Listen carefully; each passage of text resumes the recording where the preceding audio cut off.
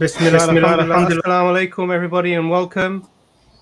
Wa alaikum assalam wa rahmatullahi. MashaAllah, we have Brother Ijaz with us today as usual, and Brother Nazam as well, MashaAllah, and Hamza inshallah will be joining us shortly. This is now our 22nd stream on the historicity of the New Testament, MashaAllah, so we're really getting through it now, and today we'll be discussing Philippians. So without further ado, inshallah, I'll pass you over to Brother Ijaz to give us the introduction, and then we'll make some points that we've from our research into this particular letter, and then we invite people to come on and discuss them. MashaAllah. Assalamu alaikum, Hamza. Just straight. Wa alaikum. How are you guys? Alhamdulillah. So Ijaz, brother, take it away. Thank you very much, Dr. Imran. I want to say it's a pleasure to be with you guys, and we're really excited for today's stream because Philippians is one of the most important letters in all of the Bible. Not just of the New Testament, but in all of the Bible. And that is because it is said to contain a very early hymn. Now, before we get to that, let me mention some basic details about the epistle to the Philippians. So Philippi is a city that I think was founded just after the time of Alexander, during the time of Alexander, or possibly by Alexander's father, at about 380 BCE. It is at a major crossroads. It's a very strategic position in Asia Minor, so it's meant to be one of the most important cities to the Roman Empire. Now, basically, there were two early manuscripts that contain a lot of the Epistle to the Philippians. It's meant to be authored by Paul around the year 60 to 62. So it's fairly later than a lot of the letters we've been looking at. Almost all scholars believe Paul altered it in some form or the other. It contains about 4 chapters. Most of the text comes from a manuscript known as P46, which dates between the 3rd and the 4th century CE, and the rest of the text of Philippians comes from Codex Sinaiticus and Codex Vaticanus, both from the 4th century CE. Now, one of the most important things we need to keep in mind is that Philippians may actually be 2 rather than 1 letter, and that is because the initial letter from chapter 1 to chapter 3, verse 1, is meant to be like a letter of support and thanks, whereas what comes after it seems to be a response, an angry response, as well as a creedal articulation, beginning with Philippians chapter 2, verses, I think, 5 to 11. And I guess we'll get to that as we get to it. I want to give a quick salam to Brother Sadat. I haven't seen him in many months. And I see another mug in Hamza's hand. May Allah reward you, Brother Hamza. So that wraps up a very brief introduction to the epistle, to the epistle of the Philippians. Naz, got anything to add here? No, basically, like as you mentioned, it's thought by most scholars to be a composition, like of at least 2 letters sliced together. And as you probably already mentioned, the reason for that is because in chapter 3, verse 1, Paul seems to end his letter or come to his conclusion like he does in any of his other letters. But then from verse 2 and forward, he has 2 more chapters in which he seems to be quite critical and not as optimistic, but pessimistic towards the Philippians.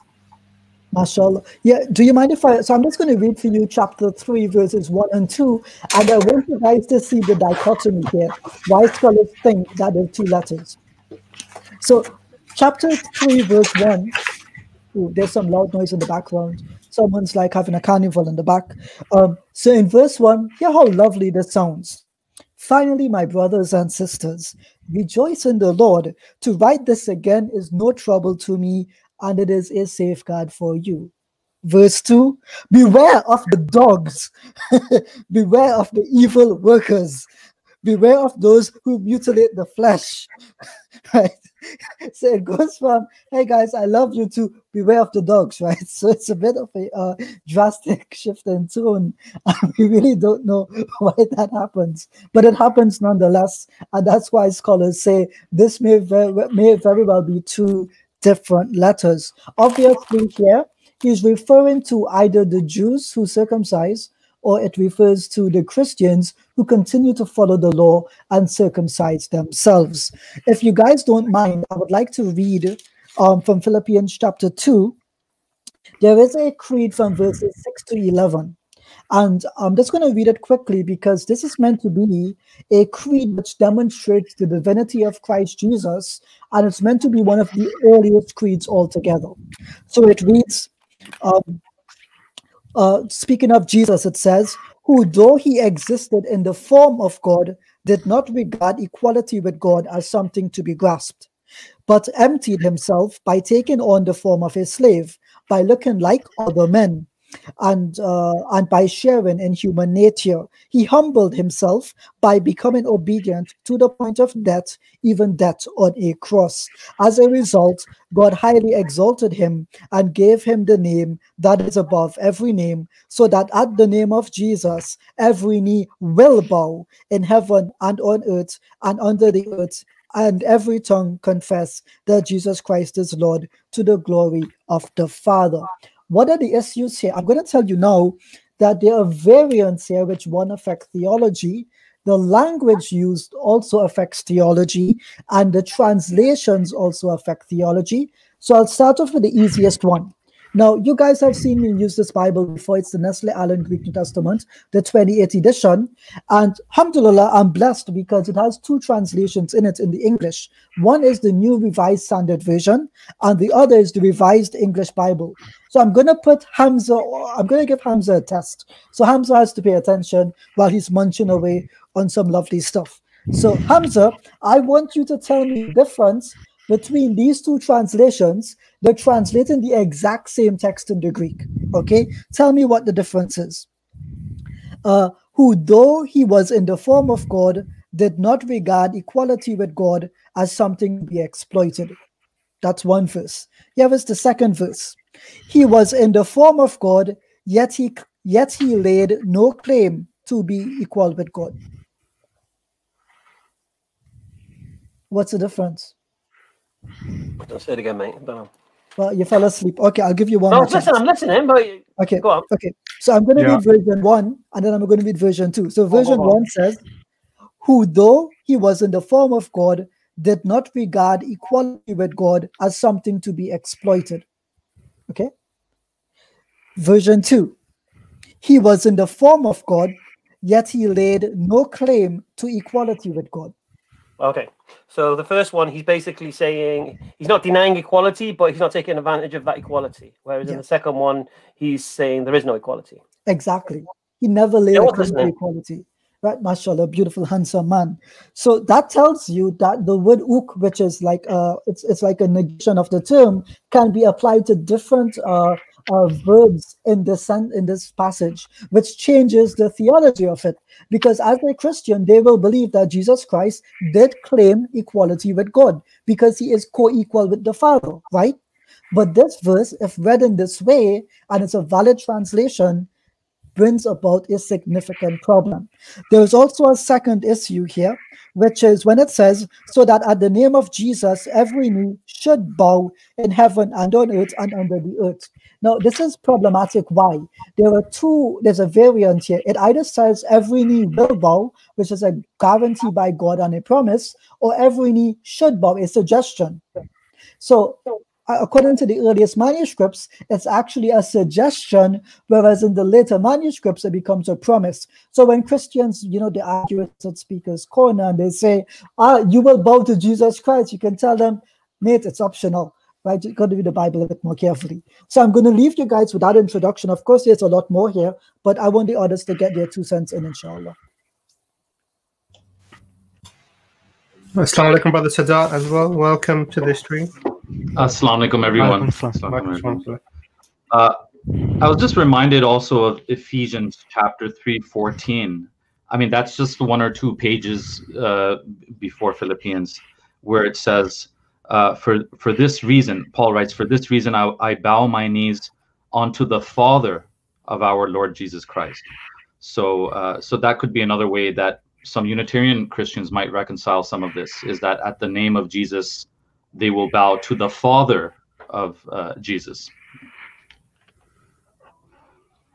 You know, brother, I just wanted to say, mashallah, I like that. I like the, because that's really interesting, because we see there are a significant number of Unitarian Christians who do look at the same things. Guys, I think Nazam has fallen asleep. Oh my God! There you go. I'm awake. Alhamdulillah. No, this is when your knowledge becomes so deep, then it becomes something that you can do even when you're sleeping. So, mashallah. But it's really good to look at how Unitarians would interpret verses that may seem to be talking about divinity of Christ. This and that's a Jazakallah, Brother Sadat, for that. And I just wanted to add one thing, really, to reinforce one of the things that you said, Brother Ijaz. Because when I was reading through the letter of Philippians, I noticed like 2 or 3 goodbyes in it. And so when I was reading through, and I'll mention a couple of them. So there's one, where was the first one? I highlighted them in red here. So the first one was chapter 3, verse 1 and 2. And that was the one that you mentioned, you know, further, my brothers and sisters, rejoice in the Lord. It is no trouble for me to write the same things to you again, and it is a safeguard for you. Watch out for those evildoers, the mutilators of flesh. And he's really saying, you know, I can write to you again, you know, but watch out for these people. It's like I'm signing off here. And then we see something very similar. We see that in, which chapter is that? And this is chapter 4, verse 9. Whatever you have learned and received or heard from me or seen in me, put into practice, and the peace of God will be with you. And again, that's like a goodbye, God be with you. And then we have right at the end, and to our Lord and glory, to our God and the Father be glory forever and ever, amen. And then he says, and so we have lots of goodbyes in this, which I think when we were talking about compositions of different letters being put forward into one letter that we have now, I think it sort of holds or gives evidence for that. So that was quite interesting, that although I didn't know about this concept of the idea that this had been a composition of multiple letters, it's actually in the reading, it's quite apparent that he's saying goodbye in quite a few different times. Yeah, it's a bit perplexing. Do proceed, brother. No, I was just going to say it's also quite autobiographical as well. Paul goes into a bit detail with regards to his background and history. So it's similar to the letter of the Galatians, when you had other missionaries for Christ that was preaching a different gospel to Paul. And here Paul is saying that he's basically, not just another apostle, but he's actually much better. He's worked much more hard and also made more sacrifices than these. So he speaks about like how he's a Jew from the tribe of Benjamin, a Hebrew of Hebrew. And he says with regards to obeying or keeping the law, he kept it without any fault or without any blame. And this kind of contradicts the idea, like when Christians try to say, no one has kept the law, we're all sinners and so on. But here, Paul seems to indicate that it is possible to keep the law, because at least he's saying that he's kept the law without any blame or fault, which kind of contradicts maybe other statements that he may have said, that we've all sinned and all have fallen short of the glory of God. But then in Philippians chapter 3, he's saying that he's kept the law without any fault. Yeah, and even in is it Philippians 3, where he's talking about the circumcised, he's kind of mocking them. He's not just saying, oh, don't worry, you guys, you don't have to suffer from the circumcision because you're not. He's actually mocking those who believe that they're saved because of their circumcision. So he's actually doing what he was accused of by the disciples in Acts. He denied. That's right. It's just more evidence against him. It's amazing. He's actually derogatory, kind of laughing at them. SubhanAllah. What's also important is when Christians tell us no one. I don't like him. Anyway, go on. Sorry. SubhanAllah, no worries. It's interesting when Christians tell us no one except Christ Jesus obeyed the law perfectly. I point out to them, Paul's got a point here now. He says he too can obey the law without blame. Now, I've asked Rabbi Michael Skobach about this, and the Jews have a slightly different understanding of that passage. They don't believe that Paul is claiming to practice the law perfectly, but that the superficiality of the law he has fulfilled as opposed to the inherent purpose of the law. Whereas if we take it by the first reading, it does seem to indicate he is claiming to be perfect in the law because he is boasting. You don't boast that you were imperfect. You boast if you were good, not if you are bad at something. So it does seem, I disagree with Rabbi Skobach here, but I can understand the Jewish opinion because obviously they do believe that no one can actually practice the law perfectly. I mean, also in Timothy 1:15, Paul writes, Jesus Christ came into the world to save sinners, of whom I am the chief. Mm-hmm. So if he's referring to himself here as the chief of sinners, then I don't understand how he would have even have fulfilled the superficialities of the law if he's the worst of sinners. That's a beautiful point, subhanAllah. That's quite interesting because you see this. It's almost because what happens in Philippians 3 is there's this self-praise that we've mentioned. You know, if someone, it really starts from verse 3, talking about really how he has reasons to have confidence in the spirit, and then he talks about having confidence in the flesh, and he says about himself how a lot of self-praise that he's faultless within even this paradigm. But then it goes on to sort of almost self-martyrdom. I've given up everything. If you read from verse 7 onwards, but whatever gains to me, I now consider loss for the sake of Christ. For what is more, I consider everything a loss because of the surpassing worth of knowing Christ Jesus my Lord. For the sake of all things I have lost, and I consider them God. And he's really talking about how he's given up everything to attain this. Forget now he's physically faultless, but now even spiritually he's faultless. There's a lot of self-praise and sort of self-martyrdom sort of going on here, and it's almost like he's trying to prove that look how great I am on every single level, physically, spiritually. You have to really just take my word that I am this great individual that you have to sort of obey. Yes. I really want to. Enough of this comment. What comment? Oh no! Just oh my god! Oh my god! This is nonsense. I'll just be honest with you.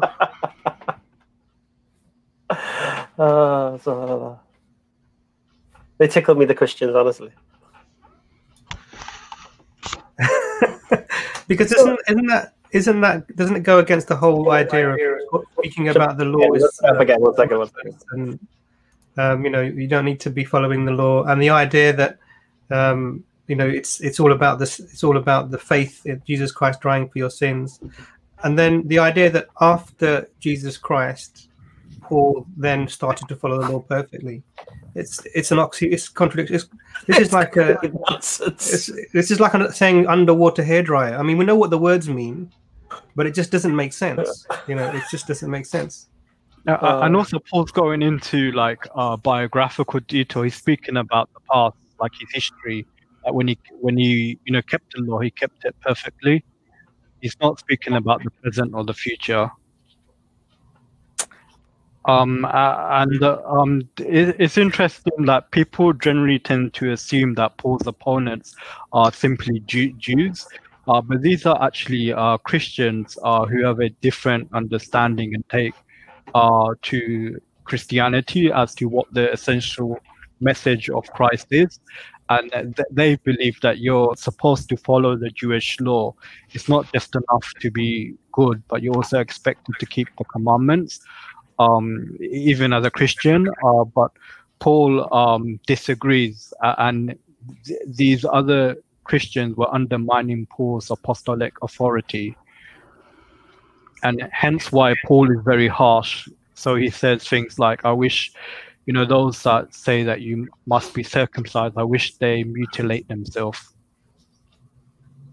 Yes. Do you guys mind if I read something here?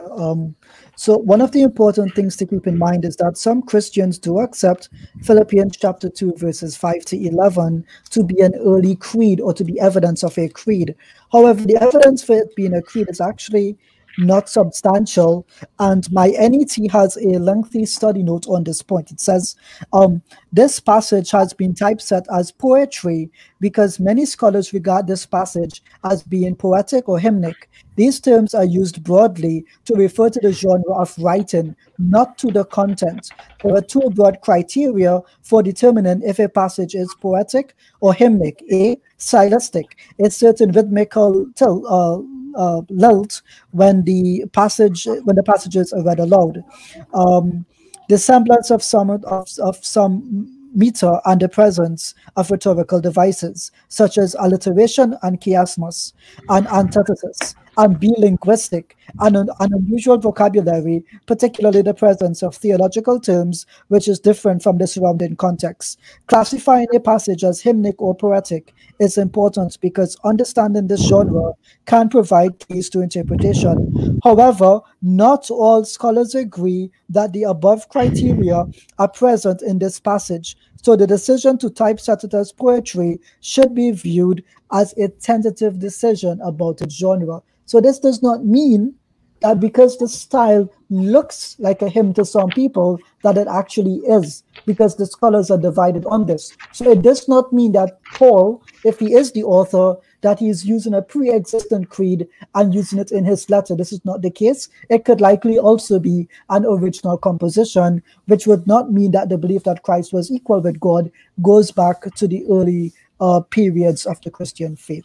I'm sorry for that lengthy study note, but it's important to point out because a lot of Christians will come and say that this does show that Christ is God. Yeah. So, shall we get some Christians on, inshallah? Sure. Can I just ask a clarification question, Ijaz? You mentioned that when you're talking about Philippians 2:6, the variants that were mentioned, i.e., not considering equality and then considering equality. And not claiming equality and then not considering equality. Which manuscripts were they from? Just for information. No, so it's just based on the Greek itself. The word uk is meant to be like a disqualifier, right? Like how you have the word sane and you have the word in for insane, right? Okay. Or if you have like faithful and you have unfaithful, you have the negation at the start. Oh, I see. So the word uk can be applied to different phrases in the sentence, and because it's actually not clear, you can read it in both ways legitimately, and both ways would be legitimate. But the Christians obviously will take it one way, whereas they're ignoring that it's actually ambiguous and it does not have to say what they think it says, which is why its presence in the translation is so important. When I read this to some Christians, they're like, "That's wrong," and I ask them, "What's wrong with it?" They say, "Well, it's translated incorrectly." And I ask, "Why?" They say, "Well, of course he claimed equality with God. The Bible shows that." And I say, "But Paul is writing before the Gospels. And so if Paul did write this, who are you to determine what the interpretation should be? If it can legitimately be read in both ways, it should not be a problem to read it in the second way. It's just that it's so badly composed that it leads you to two different, very distinct interpretations." Alhamdulillah. Jazakallah khair for that. No worries. Alhamdulillah. But now, this is also interesting because the Orthodox Church depends a lot on these verses. Now, generally in Christianity, as Brother Nazam would know, there is the idea of kenosis, that God emptied himself to take on the form of a human slave. So while his essence remained the same, he emptied himself of the power of his divinity, basically. Although I don't necessarily believe that to be the case.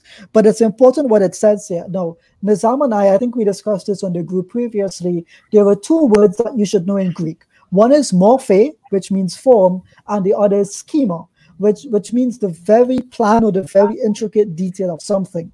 Now, why is this problematic? It says he was in the form of God or in the appearance of God. If I said that Nazam was in the appearance of a man, you would say, well, if he's just appearing as a man, then he's not actually a man, right? He's just appearing to be one. It's just the form that he's took on, not that he's actually a man. Now, if the text had used, who though he existed in the schema of God, then you would have no problem here for the Christians, because it would say that in his very essence, he was God. And every facet of his existence, he is divine. But by not using that term, it actually means he's superficially God. And so what happens here is that some modalists appeal to this verse to show that Jesus, the man, could not be God in any significant capacity. And secondly, it also may mean that he was not initially a God, but eventually became one. And so many beliefs have sprouted out of this one verse. But because it's so ambiguous, almost any denomination can appeal to it. Yeah, and the monotheism that Philippians is written is different from the monotheism that we nowadays believe in. Like, we believe that there's only one God, and besides him, there is no other divine entity. But back then, when Paul was writing, there were many different levels or shades of divinity. There was the ultimate God, the one true God, but beneath him there were like many divine agents. And so Jesus is seen as being amongst one of these divine agents. But then Jesus, instead of exploiting his divinity, he takes on the form of an obedient human servant. And so God rewards him by elevating his status to make him become the supreme divine being. So he's above every other creation, every other divine being, but at the same time, he's still below God, because as the hymn ends by saying that all of this is done for the glory of God the Father. And often you find in Philippians, Paul makes this distinction between God the Father and the Lord Jesus Christ. Can you guys hear me? Yeah, we can hear you perfectly. Very good. Okay, that's too bad. That means this mic isn't working, Ijaz. Is there also the idea in this hymn, or possible hymn in Philippians, is there also the idea of a juxtaposition with Adam? In as far as Jesus kind of like the second Adam, the first Adam, according to the Bible, sinned. So he looked downward rather than upwards towards God, and he fell, whereas Jesus, didn't do that. I'm just wondering if that idea is there. Yeah, it was common knowledge that Adam Christology was something that was widespread, and so it's thought that the background to this hymn may be that Jesus being the new and second Adam, but unlike the first Adam, who was also in the image of God, this new Adam didn't regard equality as a thing that could be robbed or grasped. But instead, unlike the first Adam, he took on the form of an obedient human servant instead of trying to become equal or like God. And so those that hold to the view that the background is some kind of Adam Christology would say that the kenosis, or when Jesus gives up or empties himself, it's that same glory that Adam had or possessed prior or before the fall. And this is what Jesus is giving up.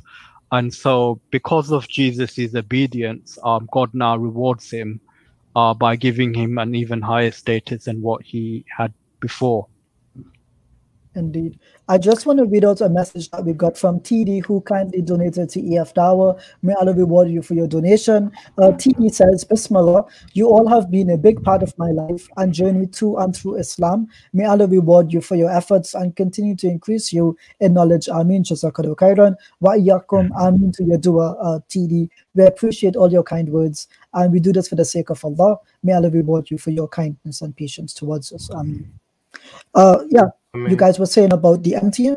Yep.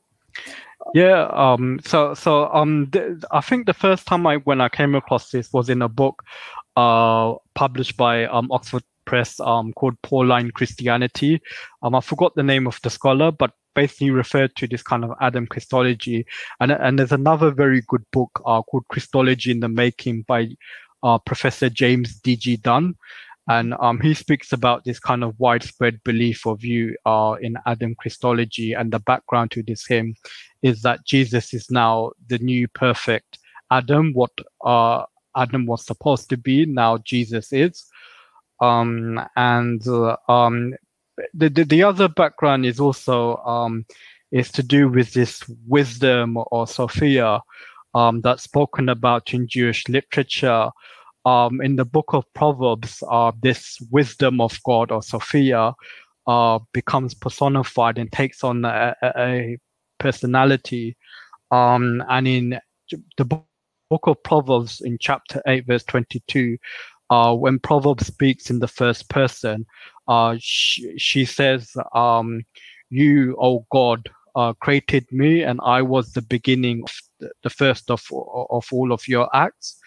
And so this type of way of speaking about wisdom of God being personified as being the first of God's works is what, like, some Jews, what was originally may have been some kind of metaphor.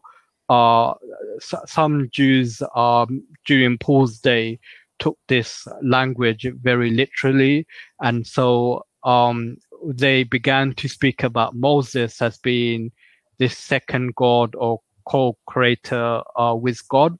And so Christians now started to use this same language for Jesus. So in the letters of Paul, Jesus, such as 1 Corinthians, Jesus is also referred to as Sophia, or as the wisdom of God. And so it's commonly believed that this background is behind this hymn. And some scholars think that this hymn is either, was invented by Paul himself, or it's pre-Pauline. But there's one scholar, a Jewish scholar by the name of Giza Vermish, and he actually believed that this hymn was interpolated or added later to Paul's letter. Well, what's peculiar is verse 9. It says, "As a result, God highly exalted him and gave him the name that is above every name."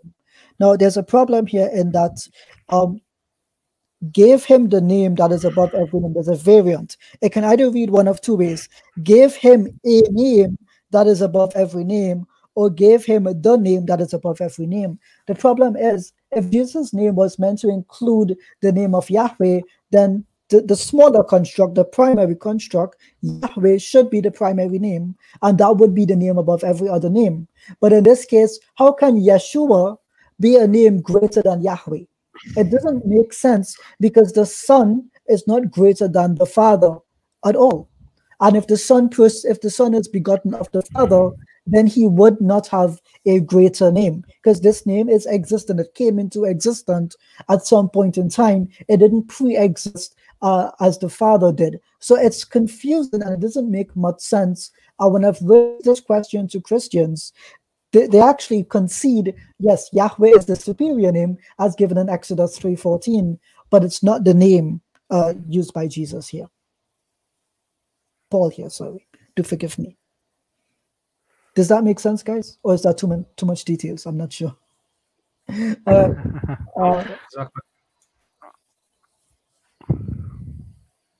Okay, brothers, shall we put the link out to get some Christians in, inshallah? So the link is out, inshallah. We have some Christians in the back. Please, all priority is given to Christians. If they could come on, discuss the points that have been made, and we'd be happy to talk, inshallah.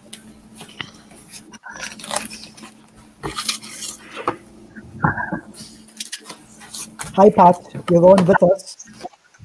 Yeah, I'm not sure if you said something to me or not before. My internet there got cut off. I couldn't hear you. I had to log back in. No worries, Pat. Can you hear me clearly? Yeah, I'm hearing you good. Right. You want to start off with some points, any responses to anything that we've said on this topic so far? I just want to give a quick shout out to everyone in the comments. Thank you for joining us today. Please share the link. We need to get those numbers up, inshallah. And don't forget to smash the like button. And if you can, invite some of your Christian friends to join us. And did Nazam just teleport like 10 feet back onto our couch? Or am I like missing something? Nazam, what are you doing? I'm relaxing now. I feel like I can have a break. Okay. No worries. All right, Pat, go right ahead. Let's hear from you. No, I wasn't going to stay on too long. I just wanted to make one comment. I think I'm not sure if is one of the verses you're talking about is Philippians chapter 2, verse 8. Yep. Yep. Yeah, I think I'm not sure, but no, I think I'm referring to number 7. I think it says trying to in the NIV. I think it says I can't remember what it says right now, but I think it says something that would say something a lot different than the King James version. Like the King James version said, made himself no reputation. I'm not sure if the NIV says he emptied himself. So I guess my point was it's important to, I believe, to use a King James version to interpret the verse, because I believe like the NIV often or sometimes will misinterpret the verse. It doesn't give a proper interpretation. Would you like me to read the verse from the KJV? Yeah, it depends on what. Yeah, if you want to, go ahead. Well, you're making a point about this, aren't you? Yeah, but my point is if I'm saying in chapter 2, verse 7, but made himself of no reputation. I'm not sure if the NIV, if I'm getting the correct verse for so the KJV. Okay. But I think it's saying KJV, he emptied himself. Okay. I'll read the KJV, then I'll read the NIV. I'll read the KJV, go ahead. Then I'll read the NIV. Right, relax a second. I'll read the KJV, I'll read the NIV, then Ijaz will tell us the difference. 1 second. Okay, so this is the KJV.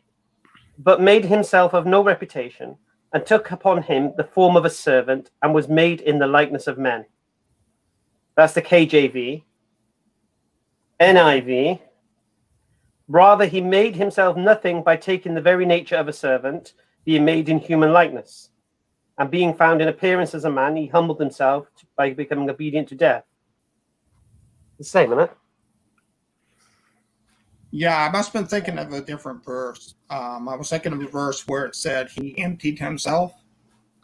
As far as I know, there's a verse like that somewhere in the New Testament, but I must have been thinking of it somewhere else. Maybe it was in Colossians or something. But. No, Pat, was you aware of the nature of this stream? No, I mean, I listened to a little bit of it before I came on, but I didn't get it all. Did you know it was about Philippians? Was it Colossians, was it? Or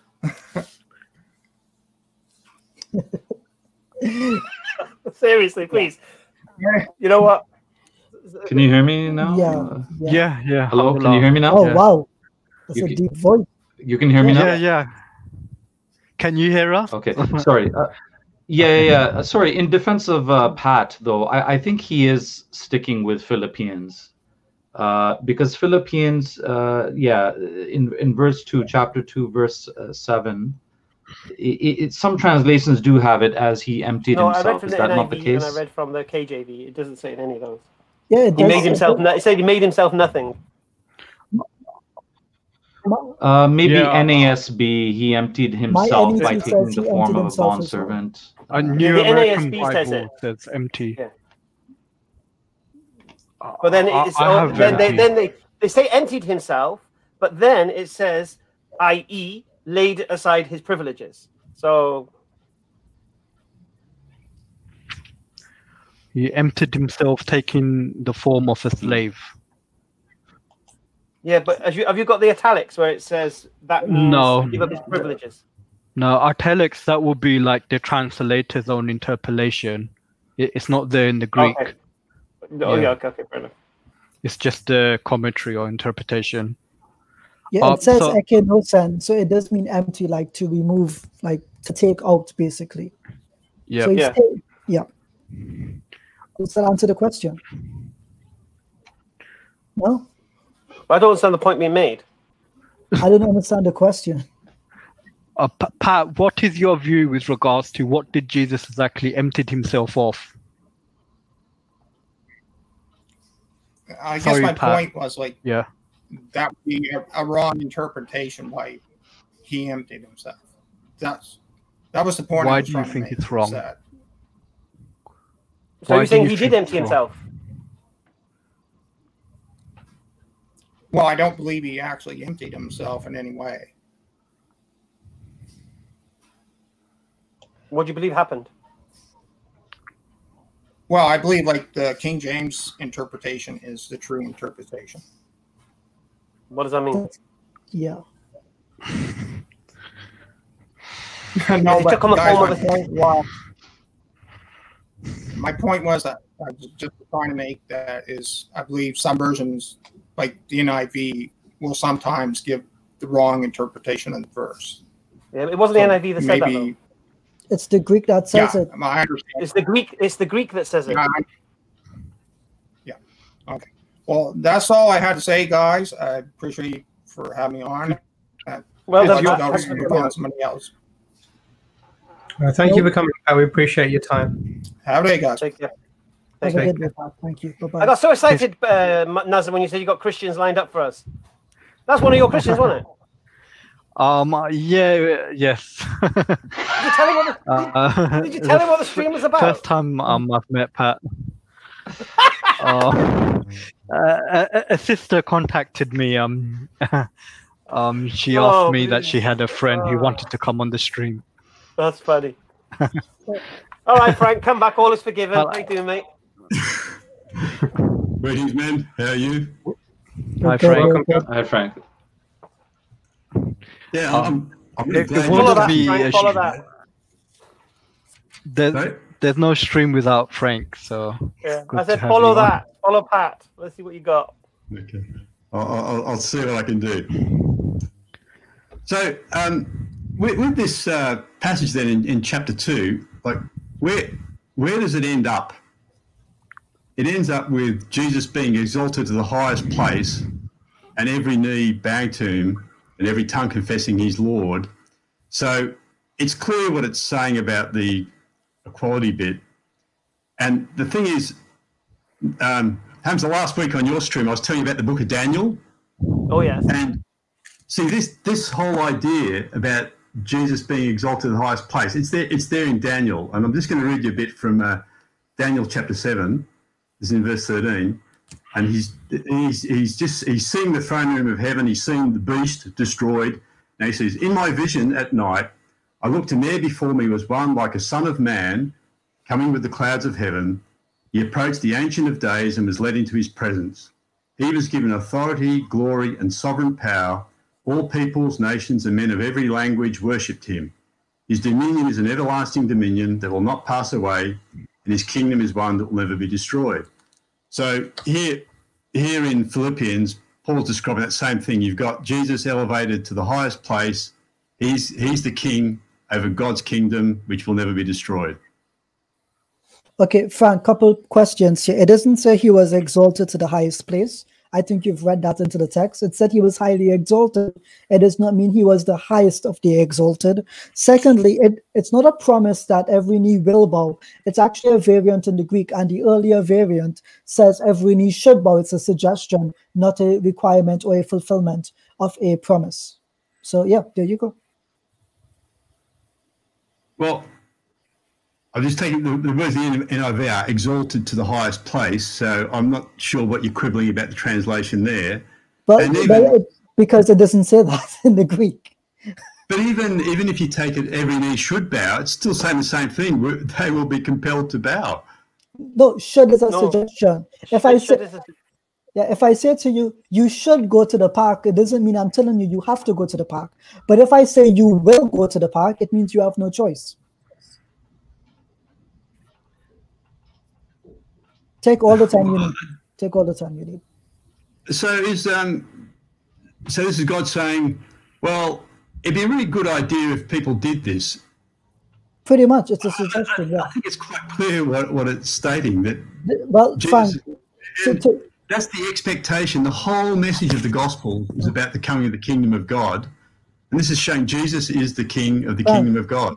Frank, it doesn't matter what the English says, it matters what the Greek says. And the Greek suggests, the Greek says every knee should bow as a suggestion. It has no requirement of bowing. Ijaz, in the NIV, the English says the same. Every knee should bow. Yeah, it doesn't say every knee will bow. And so there have been many tomes written on this one variant, but the point is it is recognized as a variant and the meaning is changed. So while you can say, well, the context can be influenced by other factors, the fact is the text itself does not say what you want it to say. So I'm a bit surprised that you're arguing the point when, I mean, okay, Frank, you do me a favor. Let's just do a quick example here. What is the difference in English between the word should and the word will? It depends on the context. Well, in the context here, give it to me. Well, I think here, let me ask you the question. What do you think Paul understood this to mean? What was he saying? That it is better for you to submit to Christ willingly than being forced to do so when you are punished, as it's mentioned in Zechariah chapter 14. See, well, it didn't take me 2 seconds. He's suggesting that you should do it. No, so you've jumped to an Old Testament passage, and now you've got to explain that one. You jumped to Daniel. I can do this. Well, in Daniel, there's a clear expectation that God's going to appoint a king over all the earth, that the kingdoms of the world will come to an end, and that there'll be a king. And when Jesus comes preaching the gospel, it's the same thing in Zechariah 12 to 14. The kingdom of God. I mean, when Frank asks what did Paul intend or think when he wrote that in Philippians, number one, we can't really go into his mind. We can't travel back into time and see what his intentions were. But if we tried to do that, then we could also try the same for Daniel as well. We could ask, what do you think the Old Testament writer who wrote Daniel was thinking? Was he thinking that this king will be God himself, or this will be a king appointed by God? He will be given a dominion. If you're God, you don't have to be given a dominion. You don't have to be given a government or an authority, because everything is intrinsically yours already. So I think if we were to be fair and ask the same question about Daniel, I highly doubt that the writer of Daniel is anticipating the coming of God in person incarnate. I think, can I just add to that, Frank, very quickly before you, because we Muslims, we also believe that Christ will come again, and we also believe that he will rule. So the idea of God giving Jesus, peace be upon him, a high status on his return, we have no problem with this at all. And when we read through this, it says God exalts him, and even at the end it says to the glory of God the Father. So we have quite a distinction being made between God who exalting Jesus, and then the glory being and the glory, and this is done for the glory of God the Father. And so the Father is always referred to specifically here in this passage as God. And none of this would indicate, without having the Trinitarian lens that Christians come with to look at it, that the individual who's been exalted is themselves divine. I think that's something that's added into it. And that's just because as Muslims, we also believe Jesus is returning. And we also believe he will be the ruler. And you have to, either you're with him or you're on the wrong side. We completely accept this as our own belief in the end times. Amen to that. Well, absolutely. And our concept now really is about clarifying, is your concept correct? Are you going to be following Jesus as his teaching, or are you going to be following something that's been taught by Paul or others about Jesus that is not correct? So when we read this, for us it's quite clear. God's exalting him, and everything that is being done is for the glory of God the Father. So if you were to take this even as something historically reliable, it doesn't point towards the Trinitarian concept that you're presenting, if that makes sense. But it's saying that the way you glorify God is to glorify the Son he sent. And like if you read through the book of Revelation, which spells out how this all happens, at the end you've constantly got the God the Father and the Son. They're there together, and they are one. But Jesus is, we can see Jesus. God the Father is the invisible God who we never see. What? I don't get your point, Frank. Actually, Frank, just 1 second here. When you said that if you honor the Son, you honor the Father, this does not make the Son God, because in Islam we have the teaching, he who does not thank the people does not thank God. It does not mean that we consider the people to be God. It just means that you honor God by honoring his guidance towards fellow human beings, to fellow mankind. That's what it means. I don't see how you can get your Trinitarian ideology here. And secondly, to be quite honest, verse 6 could actually be believed in by a Muslim, because though he was divine, he did not seek equality with God. We can believe that as well. He was a holy man, but he did not consider himself to be equal with God, but rather subordinate to God. So as a Muslim, we can say amen to this verse. So it doesn't say what you think it says, especially in the Greek, which is why it's so important. Read it in its original language. Yeah, can I just add something about the analogy of honor the Father, honor the Son, and all that? So basically, give you an example of when a king sends a messenger. The messenger is a representative of the king. Therefore, you should treat the messenger as if it's the king. The words the messenger speaks are the words of the king, not the messenger. Therefore, you should honor those words as if the king himself was in front of you. That's the analogy of what I would refer to when it says honor the Son as you honor the Father. But see, Jesus told the parable of the tenants, where he has this story that there's a man, he sets up a vineyard and he gives it to people to look after it. And then he sends his messengers, his servants, to go and collect some of the rent, basically. And they successively they mistreat and kill all these servants. And in the end he says, I'll send my son, they'll respect him. And he sends his son and they kill the son. And clearly, and the Pharisees understand that Jesus is talking about them, that they're planning to kill the son. So the son is, the others were just messengers. The son is the embodiment of God. How did you just leap to that then? So? How come you leapt to the embodiment of God? Where did that come from? From that parable? Because the son is different to the other messengers. Yeah, but the son is different to God as well. He's not. What do you mean he's not? He's not God, is he? Look, the word son, obviously it's symbolic in a sense. But I have two sons. You know, they are the embodiment of me. They're not me. They're separate. They're individual, but they're the embodiment of me in a way. Different to, you know, somebody I work with or something like that. Yeah, you hold them in high esteem, Frank, and we understand that, and I think that's what the point the parable is making. Look, sending. Can I just put one verse from Revelation, because that was just what I was going to say before. See, in Revelation chapter 21 in 22, he says, "I did not see a temple in the city. This is the New Jerusalem, because the Lord God Almighty and the Lamb are its temple." So they're together there they're always represented together in the new kingdom. You know, in your parable, who are the keepers of the vineyard? People. Which people? Well, God's given the world to people. We are in the world. So the vineyard is the world? Yeah. Huh? So what's the difference between people and prophets? The prophet is the intermediary between God and the people. He's a messenger from God to the people. So what's the difference between people and a prophet? So people and the prophet. Mm. Well, the prophet he is one of the people, but he's sent by God. Is he higher esteem than the people? So is he held in higher esteem than the people? Well, he may not be, but God's chosen him. No, I'm just trying to understand why you jump from the people, the keepers of the vineyard are just random people, and then the one that God sends is God, rather than just being a prophet or something. I'm just trying to understand how you jump to that God incarnate thing. Well, it's a picture of the kingdom of the world. Like the people, like God's given them a vineyard. He's given us the world, but they're in rebellion against him. They're not acknowledging the owner, the creator. And God sent various messengers to try and get them to. Oh, so now they're messengers now. Yeah? The keepers of the vineyard, they're messengers now. No. Do you want me to read the parable to you?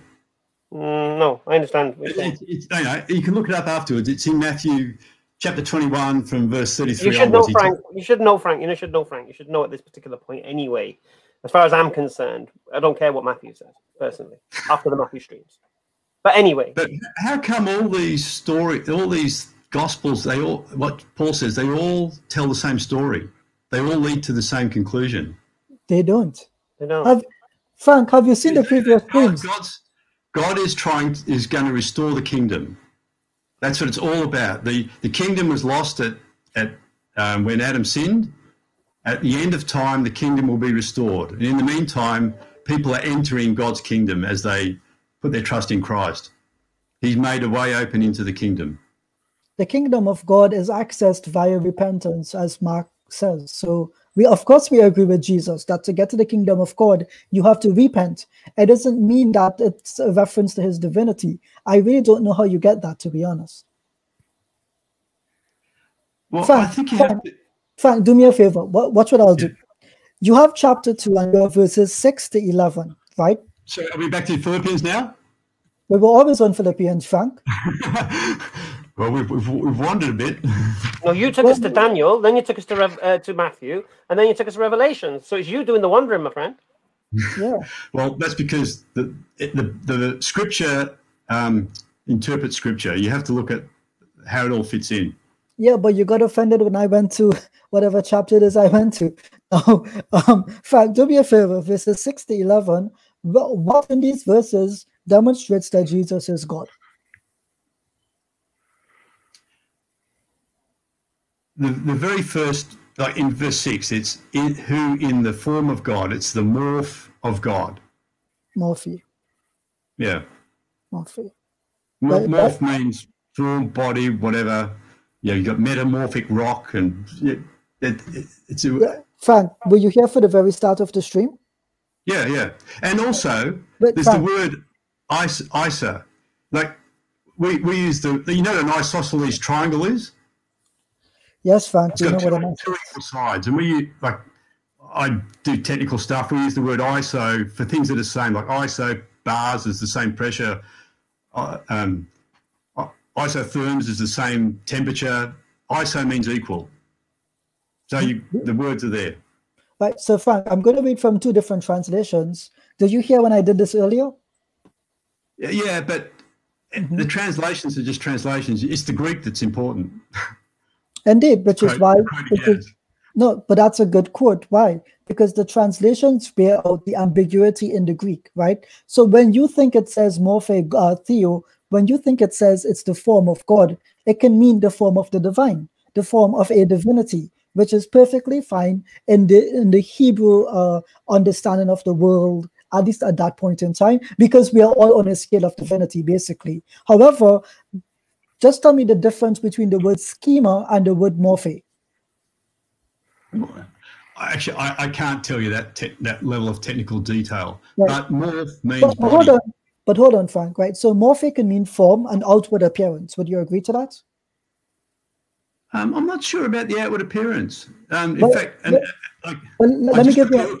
Aristotle uses morph for form, the physical substance, whatever. Right. So, Frank, let me do you a favor. Have you ever watched the Power Rangers? No, I can remember my kids watching them, but no, I haven't. Okay, right. They're called the Mighty Morphin Power Rangers because despite changing their form, they're the same person, okay? Their essence is still the same. So the word form means outward appearance because it goes on to specify he was in the likeness of a man, referring to his flesh. But internally, what was he? So yeah, he might have the appearance of a divine being because he is being given the attributes of God the attributes of that God has granted him to raise life and to do miracles, right? It makes sense in that regard. It would be very good for your position, instead of using the word morphe, but using the word schema here. Why? Schema means in your very essence, in your every intricate detail, in every element of you, you are God. So it doesn't use the word schema here. It uses the word morphe. So by that distinction alone, we know it's not saying that Jesus Christ has the essence of God, but rather the outward appearance of a divine person. And that's all it means. I said Muslims can accept, which is why when I read from I think it's the Revised English Bible, it says he was in the form of God, yet he laid no claim to equality with God. You can't be in the appearance of God and equal to God. It says he did not lay claim to being equal with God, which removes the understanding that you have on that particular verse. Do you understand? Yeah, but I think you've partly stated my position. You've said that the essence hasn't changed, although the outward appearance is different. So he's gone from being in the form of God to being in the form of man. Like when he was on earth, he was in the form of man. So that's when he was looking like a man, but he had transformed from something before, and at the end, he's going to be elevated again. He's going to be transformed back to the high place. I didn't say he was transformed in his essence, which is your... do you accept that Jesus existed before he came to earth? I believe that we all existed before we came to earth. Ephesians chapter 1 verse 4, we all existed in the mind of God before the pillars of the earth was established. Now what? That's it, in the mind of God, but we weren't an existing being. We weren't in communion with God before then. But Jesus was there. We did exist in the mind of God. Like this, and really, this whole thing, Paul brings it in as an illustration of humility. That Jesus stepped down from being in this high place. He was humbled, but at the end, he'll be elevated again. That's the whole sequence. Frank, you've just been making the case that Jesus is equal to God. No, Paul's making the case. No, you were making the case. Oh, he stated who in the form of God. I'm just no. When you went to the parable of the God, the vineyard and all this business, and then you and who honors the Father honors the Son and all this. So you believe, because you've just been trying to demonstrate it, that Jesus equaled himself with God.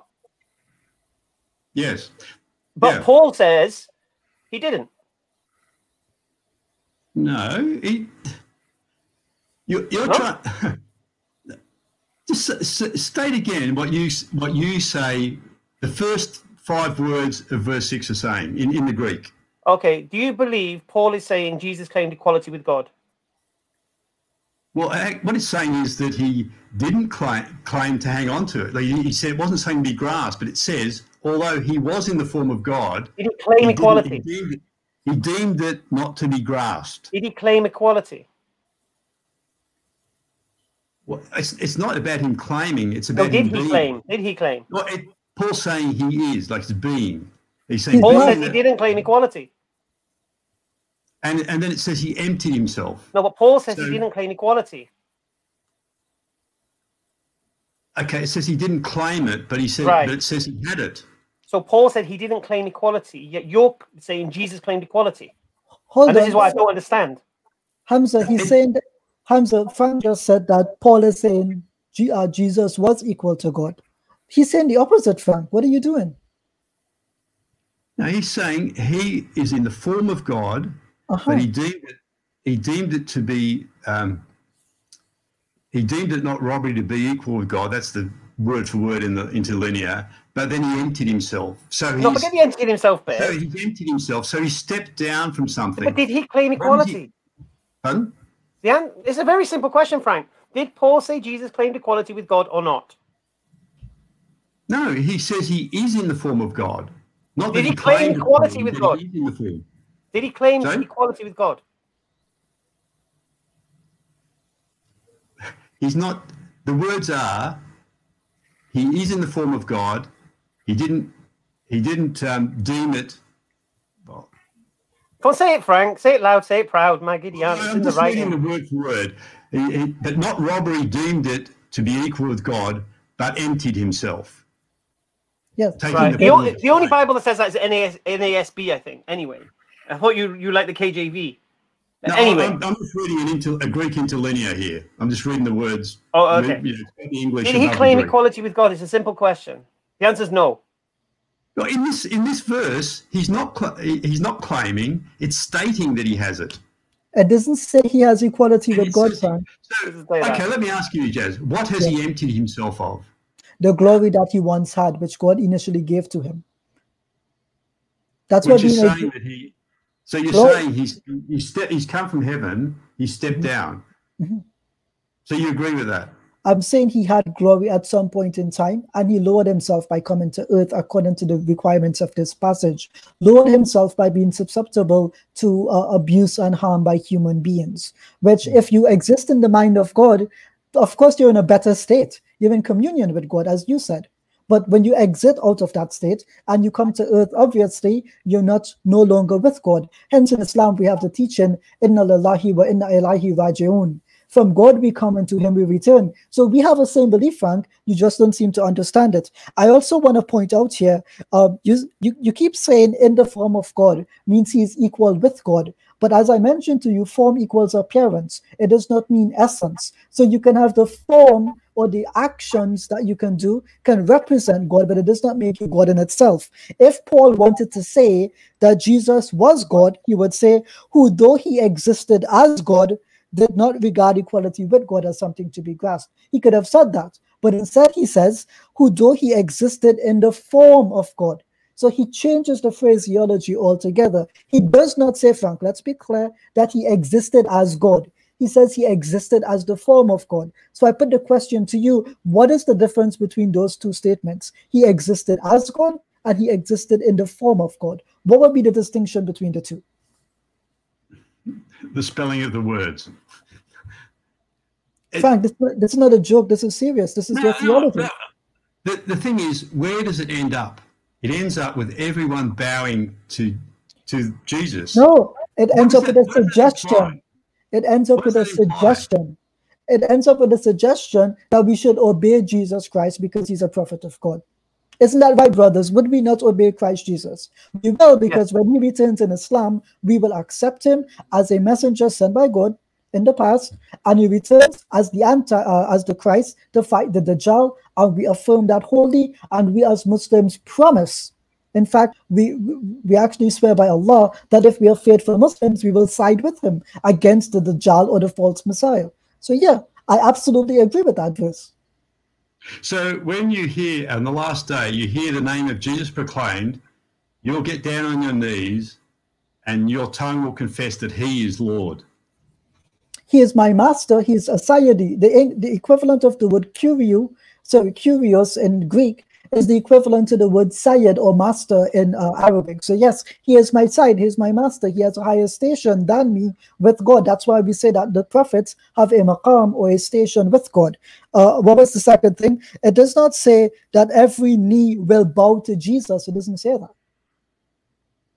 It actually says that every knee will bow to the glory of the Father. Read the very last line of verse 11. It never says to the glory of Jesus. Well, at the name of Jesus, every knee will bow. Every tongue confess he's Lord to the glory of the Father. And by the way, to worship Jesus is to glorify the Father because they are one. No, to honor Jesus, the word proskuneo, to show honor to Jesus is to honor the Father.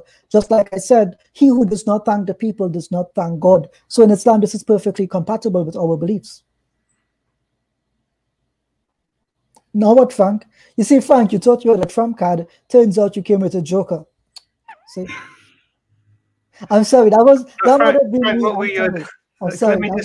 think what I would say, Frank, is what's interesting here is you see some similarities here.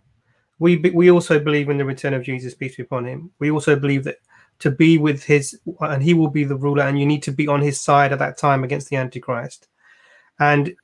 we believe that he would be honored, and we have these same. But what we're saying to you is worship that whom Jesus worshipped. Jesus worshipped the Father. He taught to worship the Father. It's clear. I mean, really, Jesus never says worship anybody else, and that's all we're inviting you to. We're not even saying anything else. Just worship who Jesus worshipped. When he got down on his knees and he put his face on the floor, and whenever he needed anything. If you look at the story about Lazarus, he always says that he turns to the Father, and that's what we're asking you to do. Everything else will follow after that. So what we're saying is that when we read through this passage, even though you have your views about it, we can see it without the Trinitarian concept, taking Jesus as a great human being that was sent to earth for a specific task, and who will return again to do another specific task, and ultimately, what this is for is for glory of God. And this mention it's literally written it to the glory of the Father, of God the Father. And so actually there isn't much disagreement. It's just about, you're holding on to with your molars the Trinitarian concept. You want to make Jesus God. And the question really is probably a theological one, is why is that necessary for you? But we can, maybe that's another stream and we can come to that. But it's not clear from these from this passage that this is a Trinitarian passage here. Yeah, Frank, the people in the comments really love you. You know, I notice every time you come on, people really like you. You know, they really want good for you. They genuinely want good for you. So we hope that you continue to keep an open Frank, mind. We'll see you Friday. Okay. Love you to have you on, Frank. Take care. I can't promise to be. Yeah, I have to think about what my program is on Friday. I'll see. Try and think of a very, very good question that you can ask anything there. You see, all right? Okay. Thanks, See Frank. you then. Take care, Frank. All the best. Have a good day, Frank. Bye-bye. I mean, since we spoke about the second coming or the parousia of Jesus Christ, what's interesting to note is in 1 Thessalonians chapter 4, Paul's very confident in the return of Jesus, that Jesus would return during his own lifetime. He says, we who are alive and remain on the earth will not proceed or go ahead in front of those who have already passed away or fallen asleep. But in his letter to the Philippians, in chapter 1, verse 23, and also in chapter 3, verse 11, Paul now seems to have a modification of belief, that he now seems to doubt whether Jesus would now return in his own lifetime. And so he speaks about, like, if he does die, then he expects to be with Jesus Christ in the next life. So whereas before in Thessalonians, he was expecting Jesus to return any time during his own lifetime. But now Philippians is now written many years after 1 Thessalonians. And now he's beginning to doubt that Jesus may not actually return during his own lifetime, even though he still believes in the second coming, but he's not certain whether it will be in his own life. So I thought that's an interesting progression. The next guest got excited. I see his eyes light up every time you said the word more. Welcome, Mike Moore. Really? Oh, cool.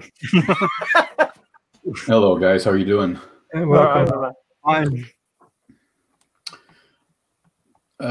So what do you want to do? You want to continue this talk about Philippians 2, 5 through 11? Well, we're sticking to the Philippians epistle today, because that's the topic of the stream. Yeah. So we would prefer that, if anything. Just a quick point to the people in the chat. People are saying, why don't I go on the man with the hammer who bashed his father's head in stream? Well, that's because I'm live on EFDawah. If the kids want to play, they can come here, but I will not go to the playground with them. Thank you. So, Mike, please go ahead. So I was looking at some of this stuff and the use of the term morphe. Mm-hmm. The Mount's Greek dictionary says it's the form or nature of God. It wouldn't be nature, because nature would be ousia, or essence. It might be a later use by the church fathers, but it wouldn't be an early use of it, no. Do you have anything to back that up? Your belief you should on that? check the Liddell and Scott what do you call it, dictionary, because the word for nature is ousia, right? So morphe does not mean ousia. It will have taken a different meaning later on, but the very traditional meaning of the word morphe means form, which is why it's translated as form and not as nature. Is there a particular translation that you know of that uses the word nature here that has been adopted by scholarship? If not, why don't they use it if it's available to them? Well, that's a good question. I think most people, when they see the term form of God, understand it to be that he was actually God. Especially as Frank was alluding to, the fact that it says that he humbled himself. I believe that Christ was an eternal creation, or not an eternal creation. He was an eternal being with God, and equal with God from all eternity. Didn't exist in the form of human form until he humbled himself. Nothing humbled him. He humbled himself and took the form of a servant, and came to earth. Some people, I think it was Sadat was talking about the second Adam, which is something that Paul talks about. You had the first Adam that came. He had a probationary period. He sinned in the garden, and Jesus came as the second Adam, and fulfilled all of the things that the law required, and fulfilled the what Adam fell in, which was obedience to the Father. And so when it says that he didn't count equality with God a thing to be grasped, the way I've understood that is that he is saying that it's not something that he held on to. He took that the existence, the being of in heaven with the Father, and he said, you know what, I'm not going to use that as an advantage. I'm going to humble myself. I'm going to come to earth. I'm going to take the form of a servant, and I'm going to give my life to pay the sin debt of mankind who had fallen under Adam. Well, unfortunately, Jesus never says any of those things, but I appreciate you mentioning it. Mike, can you do me a favor? What things doesn't he say? I mean, Jesus, that's what Jesus' mission was, right? If you read if you read the New Testament Gospels for understanding, it says it's all about Jesus' mission of giving his life for the sake of the many, right? Mike, do you believe the Gospels are historically reliable? Yes, I do. Oh. And I think most people did until you got into the 18th, 19th century, the Enlightenment period. Mike, hold on, Mike, 1 second, right? Origen, 1 second, Mike. Origen, who's writing in the late 2nd to the 3rd century CE, he literally says that the Gospels are material falsehood because they speak of one thing happening in one place when it really happened in another, and at one time when it happened at another time. So he looks at them not as a historical document with a historical basis, but rather as giving us stories or parables to understand the message of God. And we also have the church father Eusebius in the 4th century stating that the Gospels are an agathos hudestai, a good lie. And he likens it to a story that you give to people so that they can come into obedience, not that it itself is a historical thing. And just one final point, Mike. I know we're getting away from the topic here, but I really do need to ask you, when it says, who though he existed in the form of God, if we just stop at that sentence there, right? If it was meant to mean he was God, it would say, who though he existed as God. But it specifies he only existed in the form of God, morphe, in the appearance of God. What does that mean to you? Why does it use the word morphe there and not the word schema as it uses in the very next verse? Well, again, like I said, I believe that the translation can mean nature of God,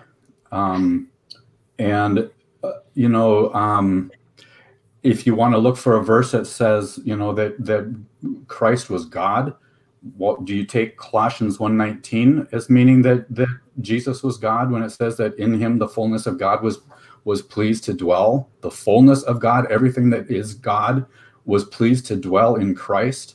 SubhanAllah, in Islam, we believe that God is closest to us than our jugular vein. So yeah, God, we can accept with that understanding. It does not refer to.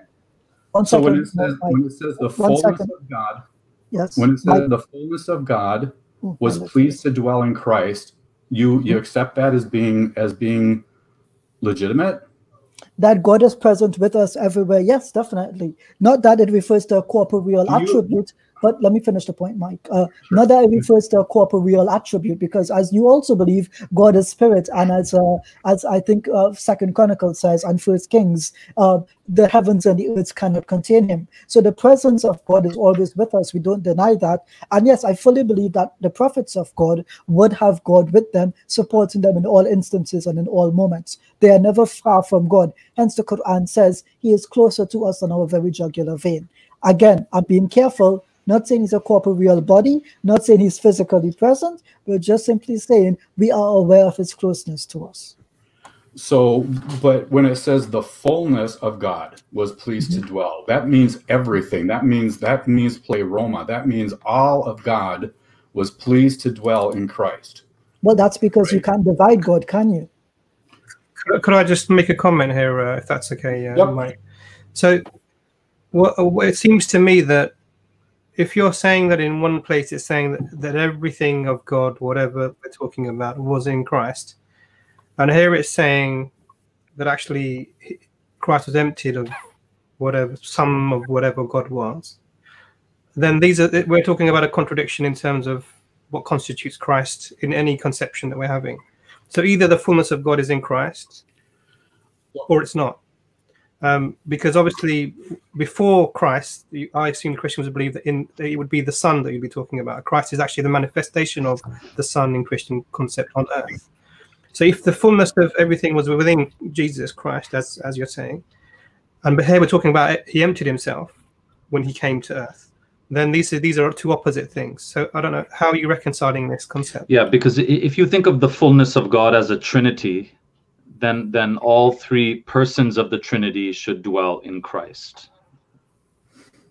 What I'm saying, well, what I believe is all the heavens and earth could have contained. Okay, hang on. God. In the Trinity, there's three separate persons, right? So there's three separate persons. Jesus isn't the Holy Spirit. The Holy Spirit isn't the Father. You know the whole deal.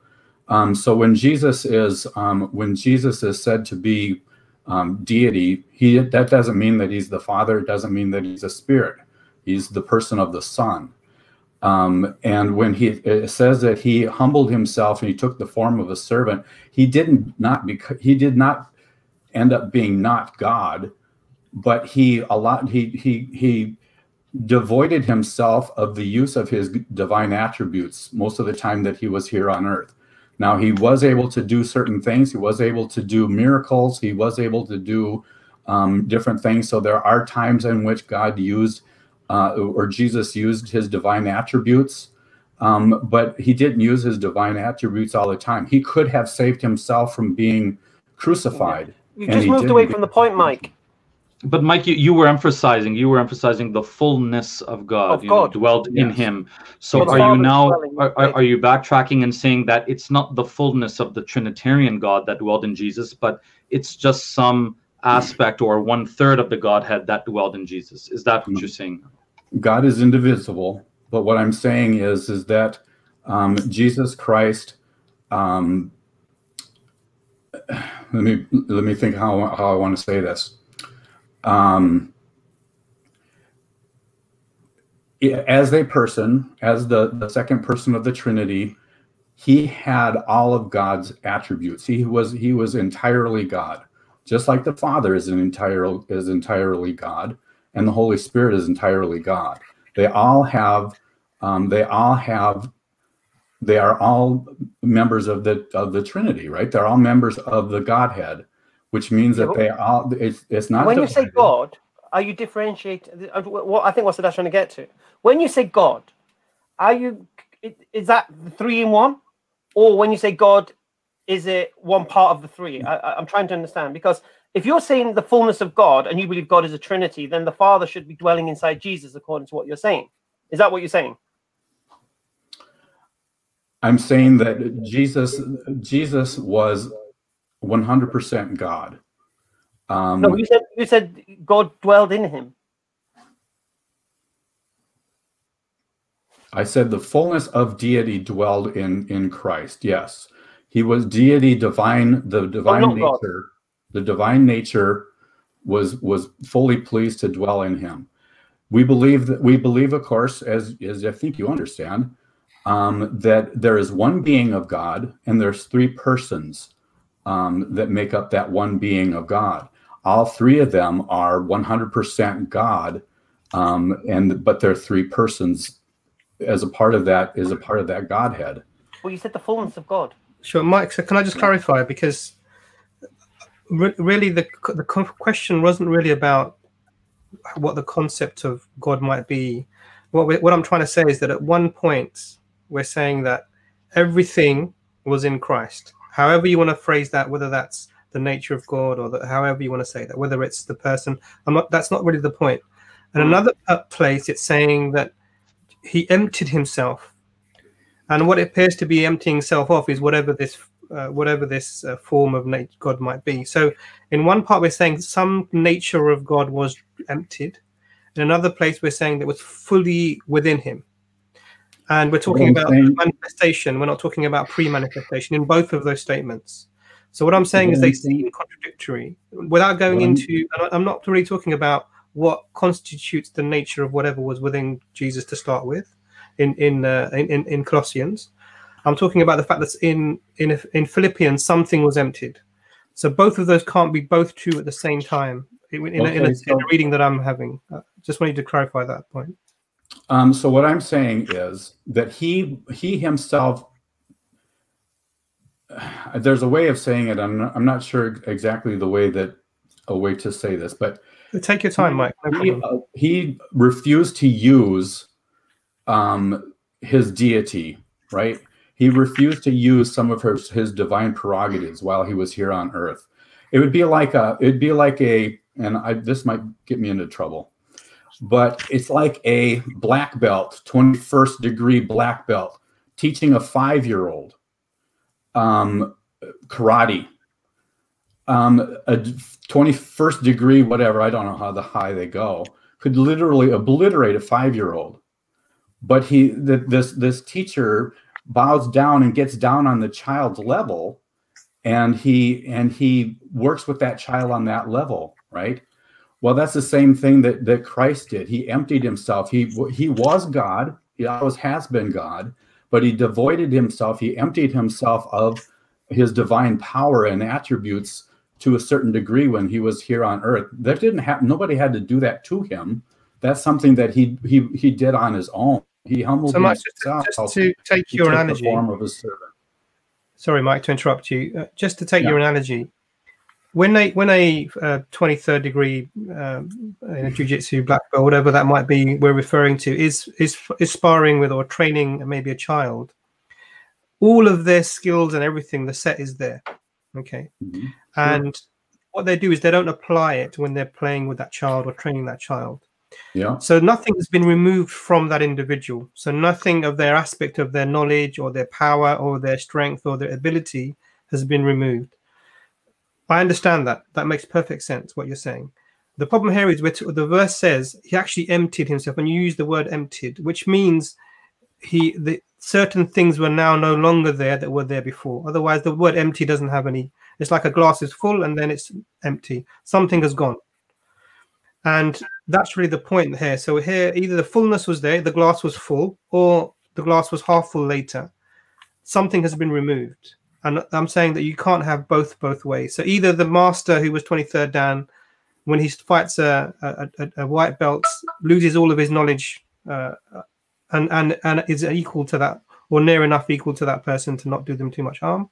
Or he still retains all of his power and his knowledge, but actually is not applying it all in that specific. So either there's an emptying or there's not an emptying. And that was really the distinction that I was trying to ask about. Yeah. And that's really what I wanted your thoughts on. It's interesting, and I'd like to understand your view on it. And I think you and I are probably pretty close to what I'm understanding, and maybe that analogy wasn't as bad as I thought maybe it might have been. So Jesus was God, but he didn't use his divine powers most of the time when he was on earth, especially as a way to protect himself, right? In one of the Gospels, he says that he could have called down a legion of angels to deliver him. At any time, Christ had the power and the authority to totally destroy his enemies, but he didn't, because he had a mission. His mission was to take the form of a servant, like we've been looking at here, and to give his life as a ransom for many. The New Testament is just replete with this thought of the mission of Christ. What was the mission of Christ? His mission was to give his life as a ransom for the many. That's why throughout the whole of the Gospels, everything is focused in, and especially the last week of his life, everything is focused in on this one purpose of him, which was to give his life for the sinner, right? To pay the sin debt. No, I don't think there was a sin debt. I think you're importing that in. I don't think there was a sin debt. But Mike, in short, then, are you saying that, to answer Imran's question, are you saying that there was not an emptying of the divinity, because he still had these divine powers and he didn't use it most of the time? Yes, I believe that he still had divinity. He was still God. Yeah, I mean, I think it says, one of the creeds says that he was, I don't know if it says fully God and fully man, I believe. He was still divine. He was still human. He had the hypostatic union, right? But he didn't use that power to defend himself. He didn't use that power to. So what did he empty himself of? And what is the proper translation then, according to you, of Philippians chapter 2, verse 7? How should that be translated? Philippians 2:7. I think it's translated the way it's supposed to be. He emptied himself. So when he was in heaven, right? When he was in heaven, the angels worshipped him. He was the son of the Father, right? He had everything there. He had glory. He had majesty. He had angels bowing down before him. He had all of these things going on. Is your belief that before he emptied himself, he was already equal to God? Yes, for all eternity. So then why does it say in verse 9, because of Jesus emptying himself, because of this reason, God now exalts him or raises him even higher? So if he was already equal to God, is he now even above or higher than God, based upon verse 9? So what I believe about that is that when he humbled himself, what did he do? He came down to earth. He became man, right? He went through everything that a human being does. You look at the book because of that, he was then given a status even higher than what he had before. He was raised up from his human the level that he had gone down to, right? He humbled himself. He took the form of a servant. He gave his life. And now that he has given his life and he totally fulfilled the law of God, he totally redeemed mankind, those who would put faith in him, and then yes, from that low estate, God raised him back up and exalted him because he fulfilled everything. But then Jesus received the reward which he didn't have before because of that. Because I think that when he came down to earth, and I haven't thought this one through. That's the first time I've ever had anybody ask me that. But the way I'm thinking of this, Bart Ehrman, if you read this book, it's by Bart Ehrman, where he's actually defending the existence of Christianity. The existence for Jesus. I forgot the name of the book now, but basically he says with regards to Philippians, this is like exaltation Christology, because if Jesus was already God prior to his kenosis or emptying himself, then how can he now be given a status which he didn't previously have? Because what could be more high than being God himself? So it does seem that Jesus is going from one divine state to another divine state, but it's like an elevator. And Nazam, I think this also connects to Ijaz's point earlier on, which is that is he receiving the name Jesus for the first time, and this name Jesus is going to be above every other name, including above the name of Yahweh, or is he receiving the name Yahweh now for the first time, or is he just having the name Yahweh restored to him? Did he lose the name when he emptied himself and came down? These are all the different kinds of questions. Yeah. I'm still working out, did he empty himself? Because according to Mike, he's walking around like a 23rd degree black belt, just not using his flex. So he's still got all his power, according to what Mike believes. But then my only question is, why do you know about the fig tree? Yeah, because that's what I actually wanted to ask. Why does the divine power sometimes act at the command of the human side of Jesus? Because sometimes it seems that Jesus makes a mistake, and he's hungry and he sees the tree, what appears to have something to eat, and so he goes up to it and he finds nothing but figs, and so he curses it. But the whole thing begins or starts out with Jesus being hungry because of his human nature, but the cursing comes from his divine nature. So why does the divine nature act upon the mistake of the human side? Yeah, and just to support you there, Nazam, just 1 second, Mike, just to continue that particular point, because when I speak to Christians about the fig tree, they say, oh, he emptied himself, and he gave up all his power, and he was just a man. But you're saying the opposite. You're saying he had that power. I'm saying he had to have had that power, right? At times he did use his divine prerogatives. I don't know of anybody that ever said that he didn't. I mean, there may be other people, but that Jesus didn't possess divine power. Walking on water is something that nobody could do except for Peter, and he maybe took a couple of steps and fell. Healing people long distances away, doing, the different miracles that he did, the feeding of the 5,000, the feeding of the 4,000 as well. Excuse me? The disciples did miracles as well. Okay. That didn't make them God. Do what? That didn't make them God, did it? Jesus never had to ask permission for any of the miracles that he did.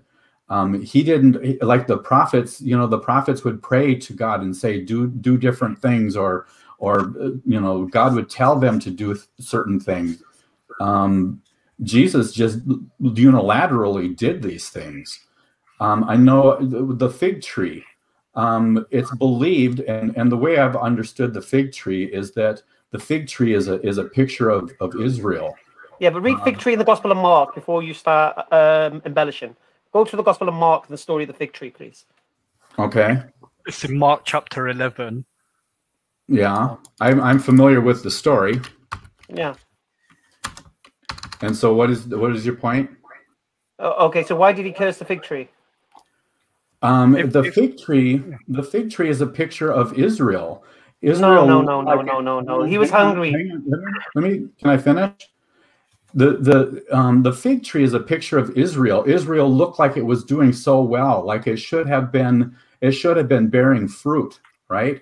The beautiful temple, all of the accoutrements that went along with Israel, and you look at the fig tree and it looks like it should be in bloom. It looks like it should have fruit, and yet Israel didn't have fruit. Israel was about ready to kill its Messiah, and so. Jesus knew that the fig tree wasn't going to have fruit. He knew it. He knew that it wouldn't have fruit.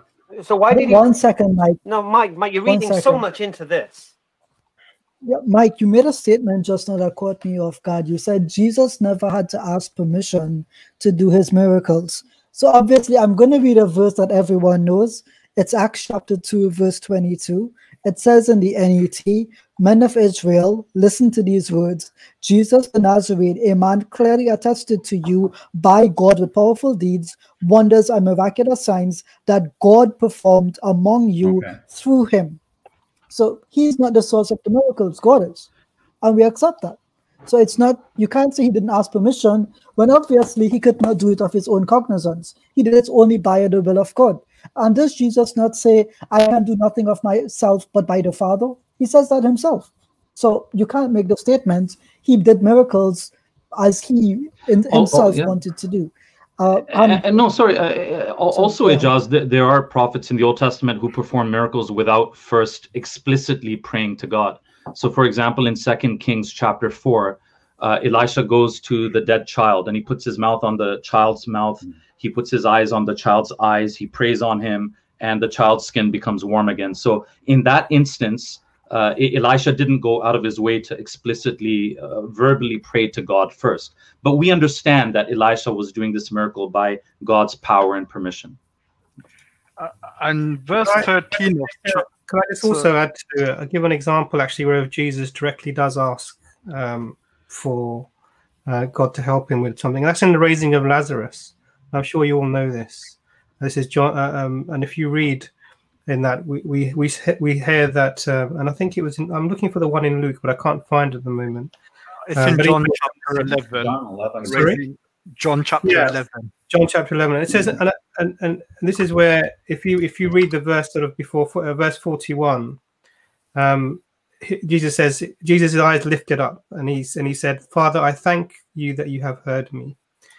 And the following verse is, "I know that you always hear me, but I said this for the benefit of the people standing here, that they may believe you have sent me." So what we see here is that Jesus, if we accept these words as being the words that Jesus has said, he's saying that he's always asked the Father, and he's always heard in what he says. And this is an example of Jesus asking Father to help. Additionally, we have examples of an attribute that say, for example, not knowing the hour. We know, for example, that Jesus specifically says that only the Father knows the hour, neither the angels nor the Son. And that he's obviously the Son would here, in Christian understanding, would refer to the pre-existent, pre-manifestation Son, i.e. not even Jesus, but even the Son of the Trinity knows the hour. So there seems to be this maybe a lack of the fullness that we were talking about. And I think then what we seem to be saying is the word emptying isn't the right word to have been used in Philippians. And maybe Paul got it wrong, or there could have been another word and the manuscript has been corrupted with that over time. It's one of the two possibilities. Yeah, I don't know. I think the word emptied is good. It shows that that Christ was the one who actually did this. It wasn't something that happened to him. It was something that he did on his own. And he took the form of servant. He did it by the will of the Father, yeah? You accept what Dr. Imran just said, and that he didn't just do it. You're talking about Lazarus? Okay, so yes. Okay, so there is times, I believe, where God wanted to, or Jesus wanted to demonstrate that him and the Father were in tandem with each other, that he was doing the will of the Father. Okay, so go back to your original point. So Jesus did sometimes ask the Father permission, and you accept Sadat's point that the prophets of the past did miracles without as well. I would have to look more into that. I'm not going to say one way or the other. You're probably an interesting example of the bones of Elijah raising somebody from the dead. I think there was somebody dead is thrown into a grave, and they come into contact with the bones and they come to life. So you have these sort of attributes that God has given to his prophets that they can use, and even we see a prophet who has passed away still possessing that attribute of being able to raise someone from the dead, and it doesn't make that individual divine. So I think the confusion is about this word emptying or not emptying, and we've got these two opposite statements in Colossians and Philippians, and it's interesting to hear your take on it. Actually, it's been a really interesting conversation, and we've got specifically a theological discussion about sin and salvation, not a historical one, which we're trying to do today, which is in 2 weeks' time on a Monday on EFDawah, and you're welcome to that. We'd love to have you there, Mike. Well, conversation. Thanks, guys. Hey, I do have a question though. Yeah. So I was sitting in the broadcast behind the stage or whatever they call it while Frank was talking, and I'm just curious, why do you only have one Christian on at a time? Because I was sitting there for a good 20 minutes waiting to come. I can give you a good answer. What's that? Okay. To be honest with you, we want to deal with the argument succinctly. Yeah. So what we ask you to do is come on and challenge something we've said. Now, to be honest with you, the amount of Christians we have on that are not on the same page is immense. We can have you on and another Christian come on and will disagree with what you just said. Sure. Yeah, I know. Right. So to have two at the same time would be mental. So it's better to deal with one of you at a time. Okay, We're not bullying. We're not bullying you. We're not bullying you. No. We're not here as egomaniacs here. No, I know we're here to deal with the arguments. That's all. That's all. No, and I was just wondering because I was thinking there was some things that Frank was saying that I wish I could have jumped in and helped him with, and I think other Christians are probably doing the same thing as they're sitting in the backstage, going, "Oh man, I could probably help him out with with an understanding on this or that, or things happen in real time, and you go, oh man, I wish I could say this, but you can't." But I understand. Yeah. I understand what you're saying. You guys got this platform, and you guys are in charge, and that's fine. I'm okay with it. Yeah, but it's not just because we're in charge. It's not just because we're in charge. We can have two Christians with completely different views. Right. Sure. Yep. I gotcha. And what are we dealing with? In fact, yeah, Hamza, especially when certain books like Daniel and Revelation come up, which are very open to diverse interpretation. Sure. It's very common to get two Christians start explaining that no, Revelation 3 is not talking about Islam, it's talking about the Catholic Church, and you can just go on and on. But I hope, Mike, that you were given ample time to express your views. Absolutely. Or even if you wanted to clarify anything that Frank said, which you felt was left unexplained. Well, I don't even remember so far ago now. But no, hey guys, I appreciate it. I know I talked to you a couple of weeks ago. I tried to get on and I keep ending up having problems and having to leave and come back and different things. So I appreciate the time and I appreciate talking to you guys. Always a pleasure. Take care, Mike. Guys, take care, Mike. Take care.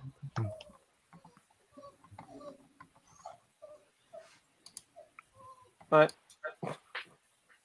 So I think that's really good. It's interesting because we actually have had multiple Christians before in the past. We've had 3 people in a row.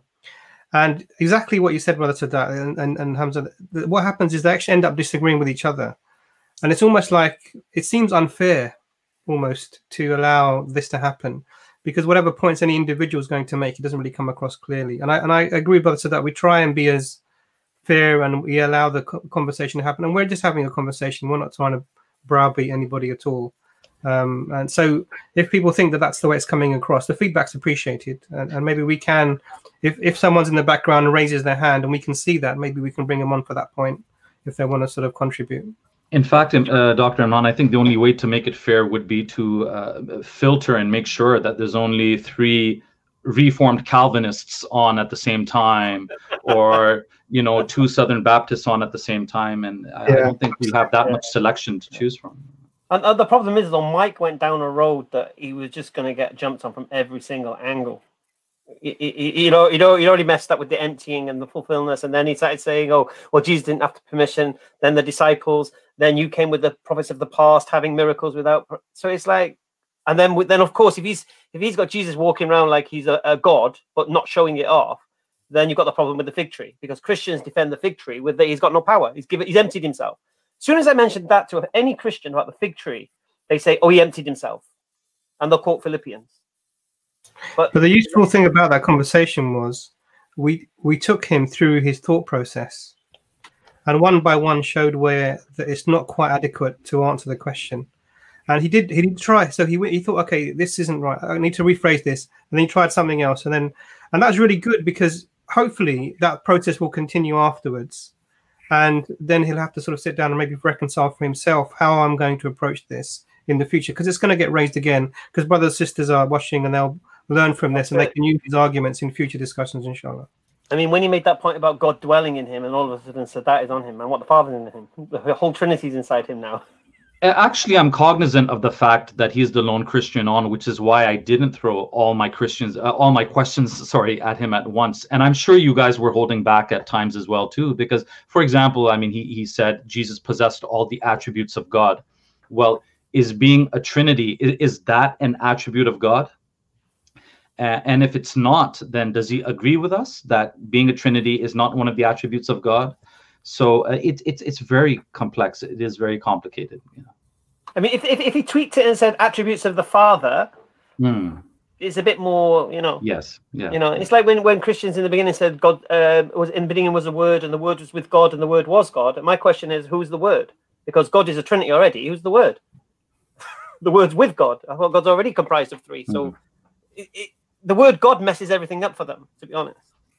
I was waiting for Brother Hamza to ask him, why do you believe that statement to be true?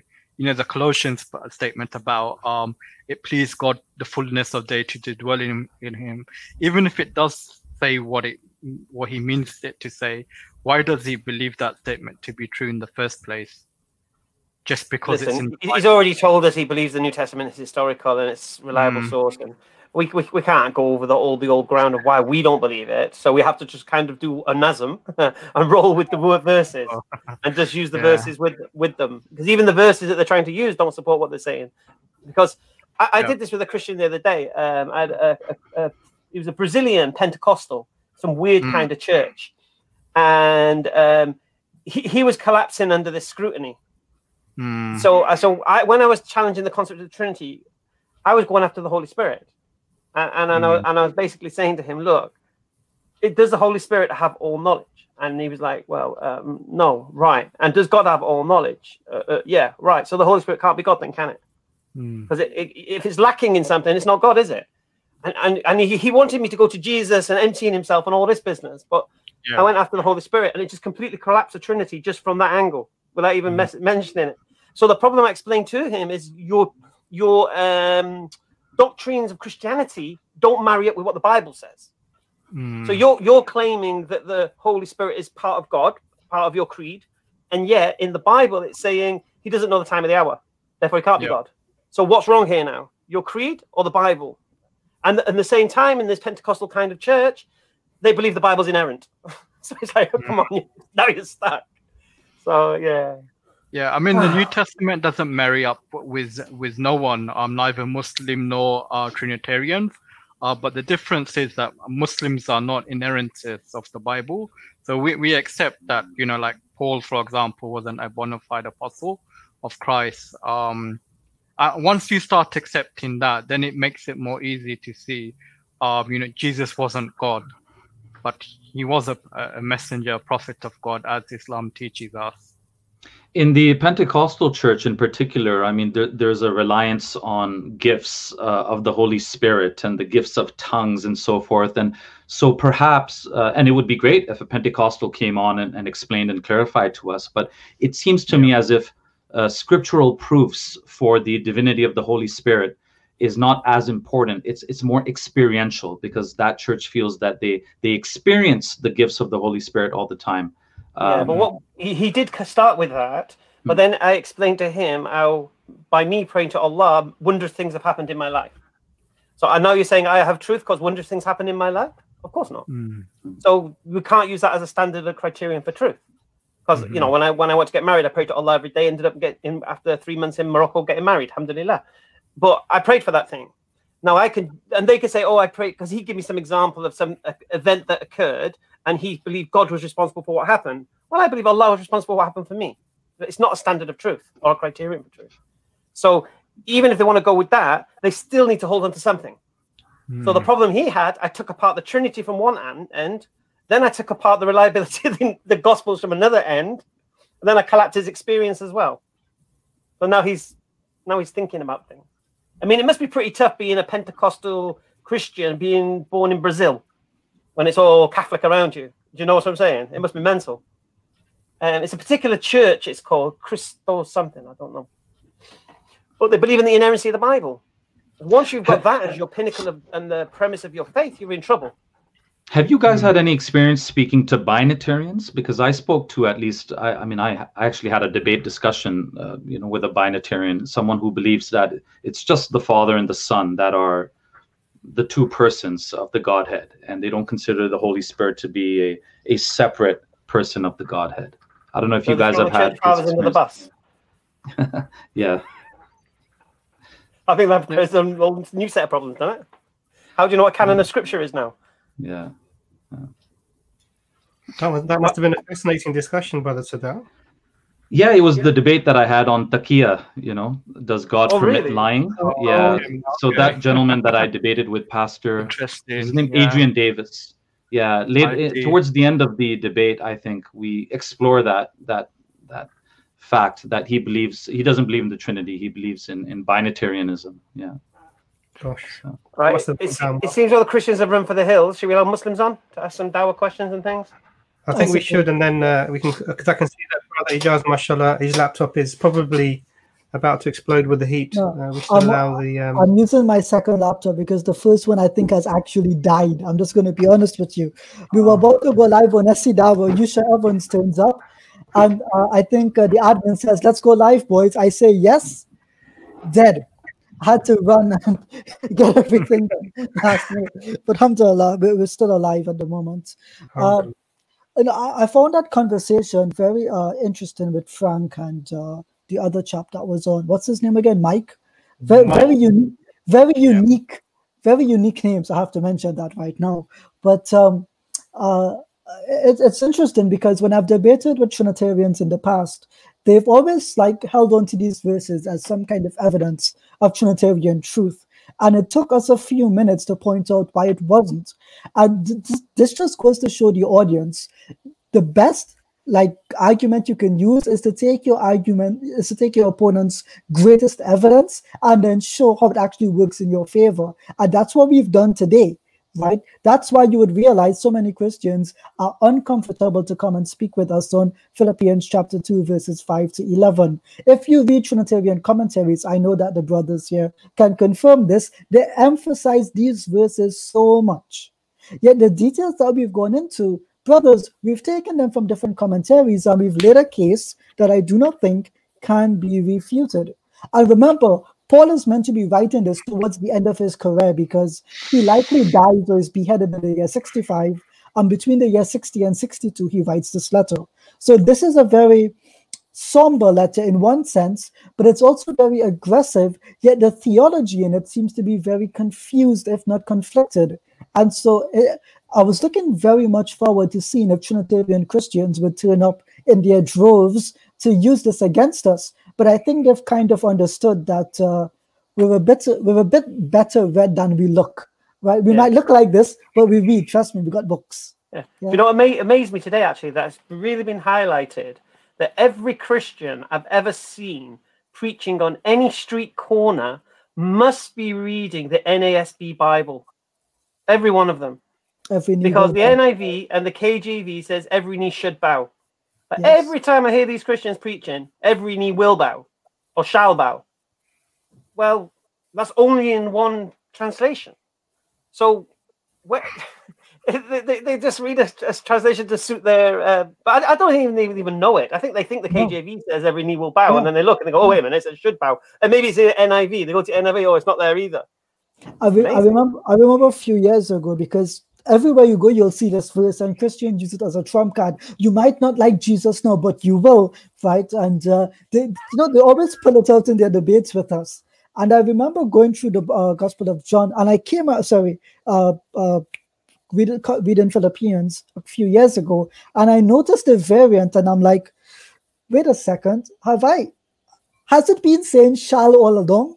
Did I misremember? So I went and looked at a bunch of translations, and I'm like, it doesn't actually say that. So I went up and I think I joined a Greek forum for New Testament scholars, and I was asking, what does this mean? And they broke it down. They gave me a few book references. I checked out the references, and I'm like, what? So it's like how many Christians, it's kind of like when we say Bismillahir Rahmanir Rahim, and we take it to mean in the name of God, the most gracious, the most merciful. And then you come across someone that says in the name of God, the most gracious, the most compassionate, right? We tend to know one more than the other. So I think on the pulpit, they emphasize every knee will bow without realizing, hey, that's not the case. So it's part of Christian tradition. It's just not part of Christian scripture. And that's the difference. So you'll only get this kind of content on EFDawah, the #1 Speaker's Corner Dawah channel on YouTube. I know, I'm not paid to say that. Follow of Jesus. We spent a lot of time discussing the second chapter, the Philippians hymn. And it's interesting to look at some other points as well from Philippians as well, such as the parousia or the second coming. It appears that Paul now begins to believe that Jesus wouldn't return within his own lifetime, probably. But what verse are you looking at in chapter 3, Brother Nazam? I was looking at Philippians chapter 1, verse 23, and also chapter 3, verse 11, where Paul now believes that he may die, and if he does die, then he will be with Christ in the afterlife. Yes, I've read that earlier. Yeah, it's peculiar because he says, I don't want to leave you, but it is greater for me to be with Christ, to be in communion with Christ. But then he says, I have to stay in the flesh because it is better for you. As if he's trying to give an explanation that he's delaying for them. But the truth is, his life and death is in the hands of God, not in his own hands. So it's very peculiar to say the least.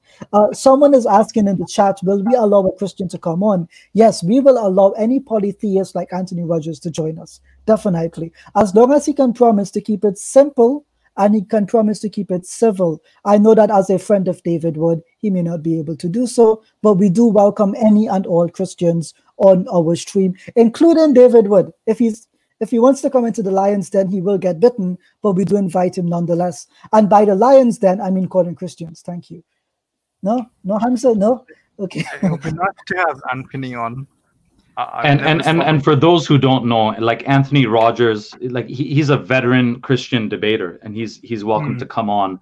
But if you're just a regular Christian, you don't have to feel intimidated. We're not going into debate. Sure, yeah, of course. Ready to have nice conversations. Yeah. Well, I admire the scholarship of Anthony Rogers because he says that when we say "Qul huwallahu ahad," the actual word is ahadun, and ahadun means one of. So I mean, I was blown away by his mastery of Arabic grammar to point out that major variant in the Quran.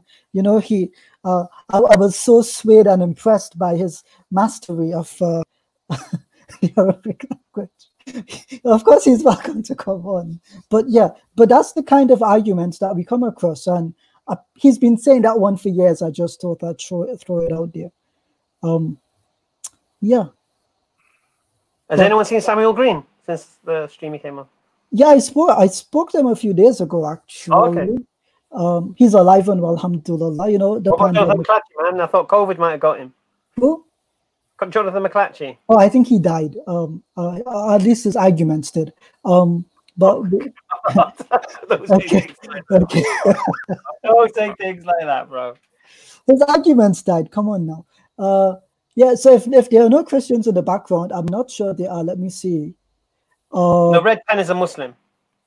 But what I say, let Muslims on, and then if a Christian does come in, we'll give them preference. It's okay. Something is pretty strange. We have someone called Follower of Jesus saying, Ijaz, please don't add me to the chat.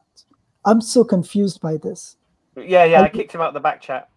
I do think, Ijaz, you and Hamza perhaps are running away from an argument here, and that is Nazim's argument, which he's brought up twice now, which is that is Paul now doubting the second coming of Jesus within his lifetime because he seems to be anticipating that he's getting closer and closer to his death? Or did we kind of just touch on that now anyhow? No, we can continue to touch on it. So yes, Brother Nazim's argument. If you compare that vis-a-vis to like his first letter to the Thessalonians in chapter 4, verse 11, which is regarded as being his like earliest letter in the New Testament, there he expects Jesus to return in his own lifetime because he says, "We who are alive and remain on the earth." Whereas Philippians is like one of his last letters. And there, it seems like he's now expecting that he will probably die now and see Jesus in the next life. So all the advice he gave to people about not getting married if you weren't married, and that's a good point. Yeah, that must seem as because that's what he was saying. That don't even bother doing these things because don't start a business, don't get married. And now he's at the end of his life. And he's thinking, well, actually, maybe I've got this wrong. And if that's the case, then where was it actually divine inspiration? That like sacred text or sacred scripture? And does he apologize to those poor people who didn't get married and are now past the age of marriage? Yeah. Can you imagine? I don't identify with this, but can you imagine being one of those single people who's not yet married, and your religious leader comes along and he's like, "Don't worry, because the world is going to end. You'll get all you need in Jannah. And then like 20 years later, he's like, yeah, about that don't wait thing. I gotta tell you, you shouldn't have listened to me. Sorry, buddy. What do you do then? Because think about it. Can you be more evil than denying someone the opportunity to get married and having kids or having a family life? Remember, Christians argue that the family unit is the bedrock of civilization. And Paul is over there saying, don't need to come. You don't need to get married. But I mean, come to marriage, to be clear. Qwerty, we would welcome anyone. We don't discriminate. All we ask is that he does not beat women and that he is respectful. That's about it. If he wants to steal charity money, as the he's saying Sam Shimon is going to come on and defend the New Testament. Is that what he's saying? Well, he keeps asking one by one about everyone, but none of them seem to be here. So Qwerty, we don't discriminate, right? I mean, we have Liverpool supporters on the panel, for God's sake.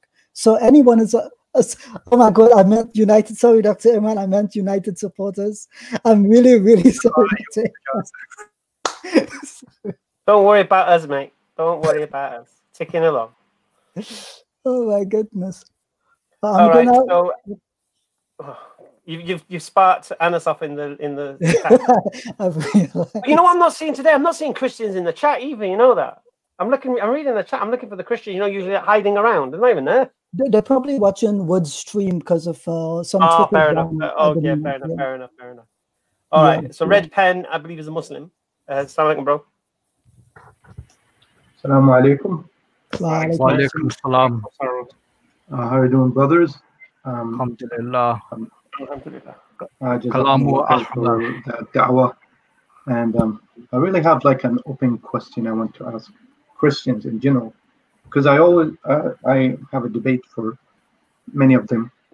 So Christian thinks when we do that kind of discussion and debate with them, they think we are attacking them.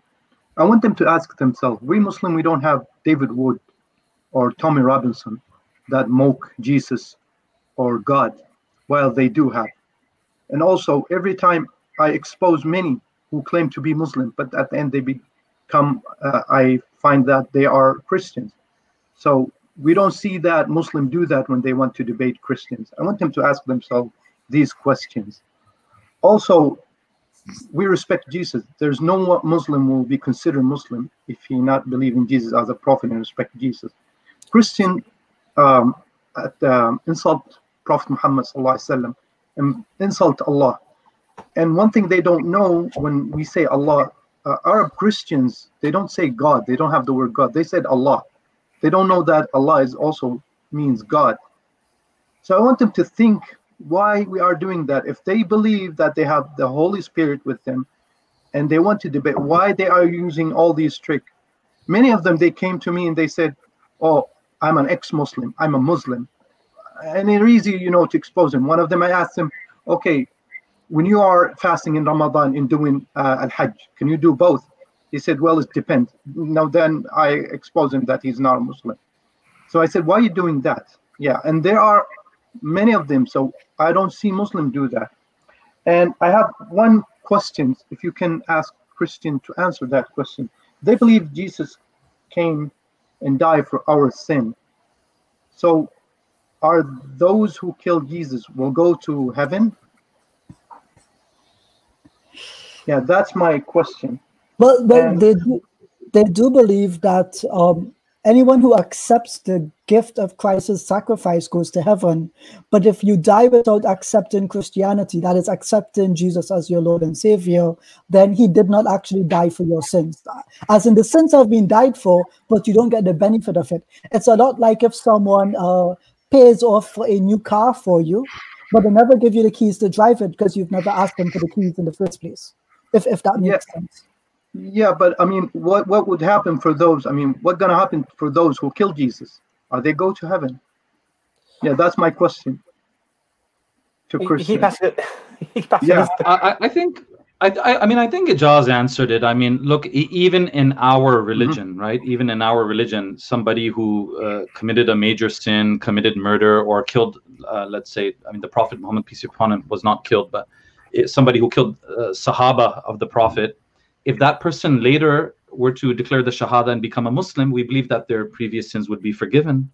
So I think similarly in Christianity, if one of those Roman centurions later on were to accept Jesus as their Lord and Savior, then Christians would say that yes, even that Roman centurion who is responsible for spearing Jesus, well, but he that can be forgiven. Their own idea that they said even if you stole candy, that consider a big sin, you will go to hell. So this is a big difference. So killing Jesus is something that forgive you for, and stealing a candy is a big sin, or you're carrying Adam's sin forever. So this is something these two things cannot come, together. And my final questions. Oh, come on, that was your question, man. I think we see it that way. Muslims see it that way, that stealing candy versus killing a prophet are not on the same level. Like killing a prophet, major sin. You can repent for it, but it's a major sin.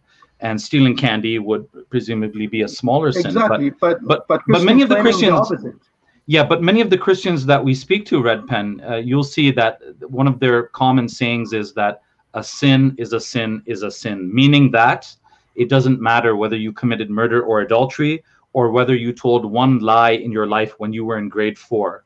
But if you don't repent for that lie that you said in grade 4, then by default you are deserving of the condemnation of God, because you are a sinner, and etc. But killing Jesus is a salvation. You see that? You see how is that different? Killing Jesus is a salvation. What? I don't get the point of the last bit. I mean, they said Jesus came to earth to die for our sin. Yes. How did he die? On necessary. But they would have killed. I mean, it's funny now. I'm being an apologist for Christianity here, but I think they would say that yes, the Roman centurions killed Jesus, but they didn't kill salvation. In fact, his dying on the cross is the means of salvation for Christians. So a better question that a more interesting question that I like to ask is that if you lived during the time of Jesus, would you have rescued him from the cross? Would you have rescued him from the Romans? Because then you are actually preventing the means of salvation, which is his death on the cross. So if it was, in fact, probably Judas was probably the most facilitating in allowing the salvation to happen by giving him up to the centurions. Fascinating way of thinking about it. My brother just said that. Jazakallah. You know, the funny thing about it is because Judas died, we don't get to hear from him. But I can imagine that if people were making fun of him, he would literally say, "It's because of me your sins got paid for. Like, why are you hating me?" And the funny thing is, it is possible that the other disciples could have been jealous. If the Christian narrative is true, that this is the man that did it, he got both money and praise, let's kill him. So I don't actually know. But I would like to see a movie. Have you guys seen The Life of Brian? No. By Monty Python? Nazam, what? You've not seen it? No. You have to watch The Life of Brian. Can we call up the Queen and revoke his citizenship? It's a foundational British film. Nazam, are you British? I need to ask, are you British? No. Well, you know what people say? People try to say it mocks Jesus, but it doesn't. No. Sure. Yeah. He mocks Christianity because even he's trying to say, "I'm not the Messiah," and the people are just saying, "He is the Messiah." Yes. Because only the true Messiah will not claim to be the Messiah. Exactly. Okay, I'm not the Messiah. He is the Messiah. No one is good but God alone. Oh, he's claiming to be God. Same thing. So I would like to see a Judas version of The Life of Brian. If someone can call up Terry Gilliam right now and ask that of him, I would pay for that movie myself. I would fund it. In any case, Brother Sadat, you were saying? No, I was actually done. I was just thinking about, because you mentioned Judas. Sorry, you mentioned Judas, and on EFDawah the other day, we were discussing I know we're going off topic here a bit, but we're talking about the Quran prophesying that Abu Lahab will die as a non-Muslim. And of course, he did die as a non-Muslim. Judas is kind of the opposite in that, because in the sense that in Matthew 19, most people understand that to mean that Jesus is indicating that the 12 disciples will be sitting on thrones, next to God. And is Judas supposed to be included in that? Because Judas backstabs Jesus, so he shouldn't be on one of these thrones, right? Anyhow, just thinking out loud. Or maybe he should be, because if it wasn't for him, Christ wouldn't have died, according to the Christian narrative. Qwerty, tell all your bosses we're here every Sunday, and they're welcome. Okay? Anyone you like. Bring your David Woods, bring your Sam Shimon, bring your James Whites, bring whom you like. We're here. We're waiting. I would just like to make a very brief announcement regarding Hassam Shamoun.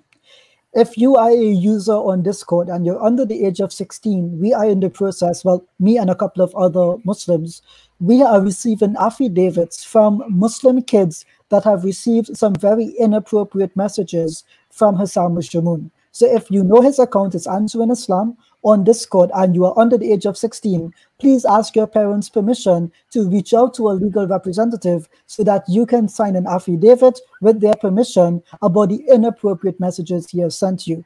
This information will be used, inshallah, for a very serious purpose. So we're asking one and all. We already have 2 to 3 affidavits already in the bag. So this is very important, at least for me and several others. We don't like children being taken advantage of, and especially older men like him sending very, very inappropriate messages. And by inappropriate messages, I think you all know what I mean. So let's continue, inshallah, with the stream. So Qwerty, I invite him on because guess what? I'm going to read one of the affidavits for him. All right, let's continue, inshallah. All right, Red Pen, thanks for your questions. Take care, buddy. Assalamu alaikum. Salam. Assalam. Malik, how are you, bro? Assalamu alaikum. Assalamu alaikum, brothers. Can you hear me? Yes. Okay. Yes, we can. So regarding Philippians, I have 2 quick points on regarding Philippians. Number one, isn't that, like, at least in my interaction with one Jehovah's Witness, that's used as one of the proof texts of their belief that Jesus was the first created being of God and essentially was an angel who emptied himself of this divine power that he had so that he could fulfill the mission of this substitutionary atonement, right? So that's one. And number 2, this is actually one of the things when I was an atheist and had to reject the atheistic belief because of, you know, the illogical nature of it and became a theist. I decided to renew my interest in reading scriptures. And I remember reading this, you know, that, you know, somebody is 100% God and 100% man. I mean, it's not biblical, but, you know, it's part of the belief system. And I remember looking out my window and seeing a squirrel, and the thought came to my mind, 100% squirrel and 100% God. Like, and really the significance of that, of, you know, God emptying himself and becoming a creature of the earth, is that the nature of truth is that it's in conflict with everything else. And if I was to accept it from a Christian perspective, that God emptied himself and entered creation as a creature of the earth, is there any logical grounds on which I should reject Hinduism, which says the same thing, right? The difference really is that in Hinduism, God empties himself and becomes a creature of the earth many times, as opposed to just that one single time. So I was hoping you brothers could, because like I could not find a logical reason that if I was to accept that God came to earth as a Jew 2,000 years ago, then just on first principle, before reading any scripture at all, I can't logically reject that the same God incarnated in the same manner as Rama, Krishna, Ganesh, Hanuman, and so on and so forth. I mean, that point is a really powerful one, and I've had that in discussions before, in that how are we limiting the persons of the incarnation to just Jesus, or even just to 3? How 3 persons in the Godhead? That's an arbitrary number that's applied. There's nowhere that we can pull that out from. And actually, you can, just as you said, we can apply that to other religions that believe in incarnations of God on earth, because they believe in Brahma, and then everyone else is essentially an incarnation on the earth of that being. So they have basically a Godhead of, you know, however, a millionity, however that word would be, and it would be the same concept. There wouldn't really be anything that much different to it, and it is an arbitrary stopping at 3 that the Christians have. So, you know, I agree with you 100%. And the squirrel example, although it may come across as offensive, is there a creature that you can compare to God without that being offensive? A human being compared to God would be the same as an amoeba compared to a human being. I mean, you couldn't really make any comparison with anything. When we give them dawah, we say, you know, God is not a tree, he's not a river, he's not a star, he's not the moon, he's not a man, he's not a woman, he's not a... And we would go through all of these things because they're all nothing compared to the Creator. So I hope people don't take that in the wrong way, but the point is a powerful one. Jazakallah khair. Yeah, Malik, sorry, go ahead, please. Yeah, no, you can go ahead, brother, so that I'll take it after you. No, I just want to say, yeah, that's a great point, Brother Malik, and I agree with you. And I just want to add that, you know, there is a racial element to this discussion too, in the sense that if I was racial or tribalistic in my thinking, then one of the first questions I would ask is, why did God choose to empty himself and take on the image of a Palestinian Jewish man? Like, you know, why not an Indian man? Like, you know, what's wrong with me, right?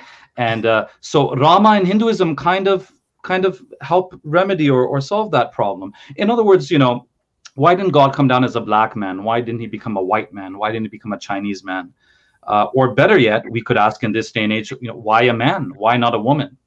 Perhaps as a woman, he would have experienced, you know, the entirety or the fullness of the life cycle in a different kind of way. So alhamdulillah, Islam avoids these complications altogether and says, Allahu Akbaru min kulli shay. Allah is greater than every conceivable thing.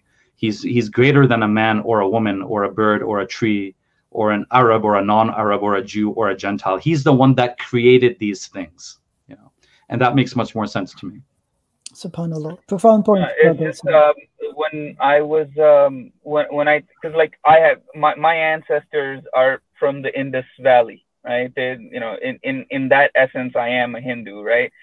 And I imagine that if a Christian missionary, let's say 1,000 some years ago, right, before that culture, you know, before Muslims went there, and a Christian missionary came along and said, well, look, God incarnated in Palestine, I think my reaction immediately would be, oh, let's include Jesus in the list. Let me tell you how many times God incarnated to us. You know, like that would be the natural reaction. And then I would use as proof text in the Gita, where it's either Lord Shiva or Lord Krishna says to Arjun, whenever the earth is full of corruption and evil, I incarnate myself. So just to respond to an earlier point that you made, Brother Malik, I'm going to pivot off of something that Dr. Imran, whom I sometimes love very much, he mentioned that it's an arbitrary thing to stop at 3, and I agree with you. See, nowhere in the Old or the New Testament does it limit the number of persons in the Godhead. So we tend to think of it as a Trinity, but there's a difference between only 3 persons being mentioned and the possibility of more than 3 existing overall. So, for example, if you read the New Testament, you will never find the phrase monotheism, only 3. You will find that it mentions Father, Son, and Spirit, but it just mentions that same thing like in the Old Testament. It never mentions that there is you don't get the sense from the Hebrew Bible that there is God the Son, that is going to become incarnate, that is going to live among you. You don't get that sense. And so via the idea of progressive revelation, if you can move from 1 person and 1 being to 3 persons and 1 being, why can't you have 4 persons and 1 being in a next iteration? Right? There is no limit. And what they say is, well, it won't happen because, well, you know, the age of prophecy has come to an end.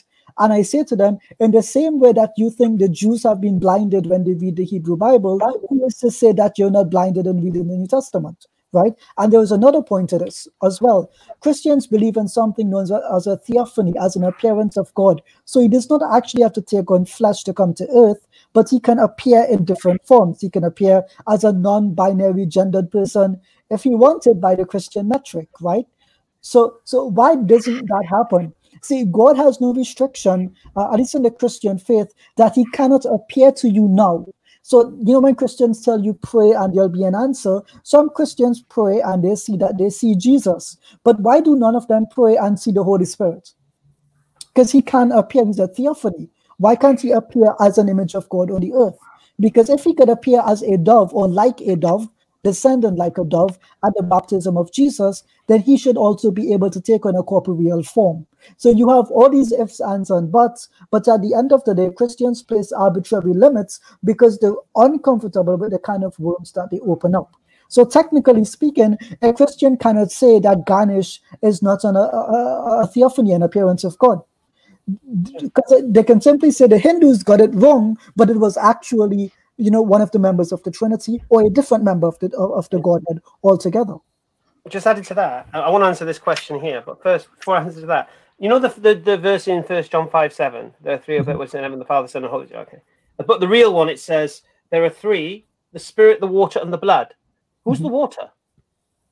And who's the blood? Water. The living water and the blood of life. Huh? So that's got nothing to do with the Trinity? No, it has nothing to do with the Trinity. There are three that bear witness in earth: the Spirit, and the water, and the blood. Okay, they're going to do the Trinity. Nothing. And that thing I just put up. See, someone here now is trying to defend Paul, saying that Paul. Yeah, I wanted to actually reply. Oh, yeah. Because the person was saying that we were lying. And it's like, but yeah, in Philippians, which we're reading, Paul mocks those who are circumcised. So I don't know how this reckless badger would reconcile that. You're welcome to come on, mate. We're waiting. Go on, Nazam. You answer it now more succinctly and academically. So I'll just say the Noahide law didn't include circumcision. Circumcision begins with Abraham. It's in the book of Genesis. You know, Abraham he's given this commandment of circumcising every male in his household. And obviously Abraham came chronologically after Noah. So the Noahide law didn't include circumcision. No, but he's not saying that in this comment. He's saying Paul circumcised Timothy. No, he's saying Paul circumcised a young Christian Jew because he was a Jew. And he must have believed that Noah laws applied to the pagans. So the Noahide laws about the sacrifice animals and all that business. But in Galatians, doesn't Paul say in Galatians that there is no Jew or Greek and you're all one in Christ? So then what happens to that? Is there a two-tier system or is there just one system? He's referring to ethnicity, not religion in that case. And in that specific case, it's about ethnicity, not specifically about religion. In that one specifically, though. Yeah, but in Philippians, he's mocking Jews. Yeah. For being circumcised. It's worthless. Exactly. So the person who put this comment out is trying to defend Paul, that Paul, said Jews should remain as Jews. Yet we're in Philippians, he's mocking that idea. That's all I want to point out. That's a good point, yeah. So before I drop off, could you brothers just address the first point that I made? In your opinion, is Philippians the concept of Jesus emptying himself of his previous nature? Does that, in your opinion, seem more consistent with the Jehovah's Witness view of Jesus being the first created being who emptied himself of divine attributes, essentially an angel emptying himself after creating the earth, right? Because he's the vessel through which God created in John, in the beginning, in the prologue of John. If you couple those things together, is Philippians here more in line with the Jehovah's Witness view? I think it is. But sorry, brother Ijaz, what's your opinion? No.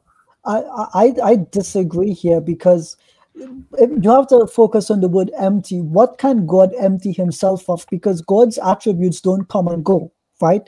So see, what some Christians argue is that he empties himself of the not the power itself, but the using of the power, the activities of God. So the other persons continue with the activities, but he, Christ, is not consciously using his attributes and powers. Obviously, that is not true because you find it throughout the New Testament. He does do miracles and whatnot. In reality, I think what it should mean from a Trinitarian perspective, rather, is that he empties himself, or rather the human Jesus is emptied of his personhood, and the divine Jesus enters into that personhood. Why do I say that? Is because the Christians, when they comment on this verse, at least in the Orthodox study commentaries, they refer to something known as anhypostasis. So they look at it as he made himself empty, or he made himself nothing because he took on an empty vessel, basically. If that makes sense. That's why they believe that Christ is one person, not two, because there is no human person of Jesus that existed. So if I was to simplify it, like, you think that this part of Philippians is more consistent with the Trinitarian view, or the No. Neither. Just where it says he did not think of equality with God as something to cling to. I think the thing to learn from this, Brother Malik, is that Christians or be they Jehovah's Witnesses or be they, the Christians that we've had on, will look at these things with their spectacles of their particular point of view, and they will read into the text wherever they feel they need to justify it. And now we've looked into the same thing. We've tried to analyze it and show actually a lot of this is virtually consistent with whatever even Muslims would say about the return of Jesus, peace be upon him. And so that it's an imposed position when it comes to Trinitarianism or Binitarianism or Jehovah's Witness perspective of an angel becoming, because there's no mention of angels, there's no mention of these sorts of things within that. It's just, but if you want to use it as a proof text for that perspective, you probably could, and that's probably the thing. So you're never going to be able to, because we wouldn't agree with their position, but I'm sure so they could use it. It's a lot like tofu, brother. You can flavor it any way that you want, and that makes it difficult to like pin down what it actually means. It's so ambiguous. I'm just going to be honest. When we started off at the start of the stream, that's why I read from the different translations, because you can read A and not A at the same time in this verse. The law of non-contradiction does not exist for it. So that's simply what it is, brother. It's too ambiguous to say that no particular group can use it. It's ambiguous enough that anyone and everyone can read their own beliefs into it, unfortunately. All right, thank you so much, brother. Jazakallah khair. Assalamu alaikum. Wa alaikum assalam, brother Malik. Always good to see you. Malik, my answer to your question is I would be a Jehovah's Witness from Monday to Wednesday at least, if I was trying to read the Bible and to be faithful to it as best as I can. I don't get that joke. Is it meant to be funny? Okay. So that what was? Yes. Assalamu alaikum, brother Malik. Just a quick response to QWERTY. I don't understand. You don't have to keep asking us for permission to bring people here or for us to go anywhere. Listen, we're on an EFDawah live stream, right? We are not so desperate as to leave our well-attended live stream with the people that we care and love to go on a live stream to support some other useless platform. Whereas we prefer good-natured, happy, joyful conversations, peaceable conversations. We're not going to enter a place that is very abusive and intolerant, right? So everyone is welcomed here. You don't have to keep asking. Everyone is open to come to us, because we want everyone to come to the truth of Islam. To the person saying, can you get EFDawah's email to invite them? My friend, we don't put restrictions. I'm going to say it one last time. You don't need to email us to set up a date. We're live every Sunday, literally, and anyone is welcomed. You can bring your mom, your dad, you can bring whoever you want, even your pastor. There are no restrictions. Hamza, do you check the gates to boot people out like, oh, you're not Christian enough? No, you're welcome. Everyone. We do the opposite. If you're Muslim, we kick you out. And you have to remember, this is the 22nd stream. This is 6 months worth of streaming, virtually every week. And so this is almost like an established thing. So people know where we are. People know what we're doing. People have done response videos to what we do. They know where we are. Sure. They're just afraid. And I don't blame them. I'll guide them, inshallah. Inshallah. All right. Go ahead, Nazam. I was just going to respond to someone said about 10 minutes ago that, yes.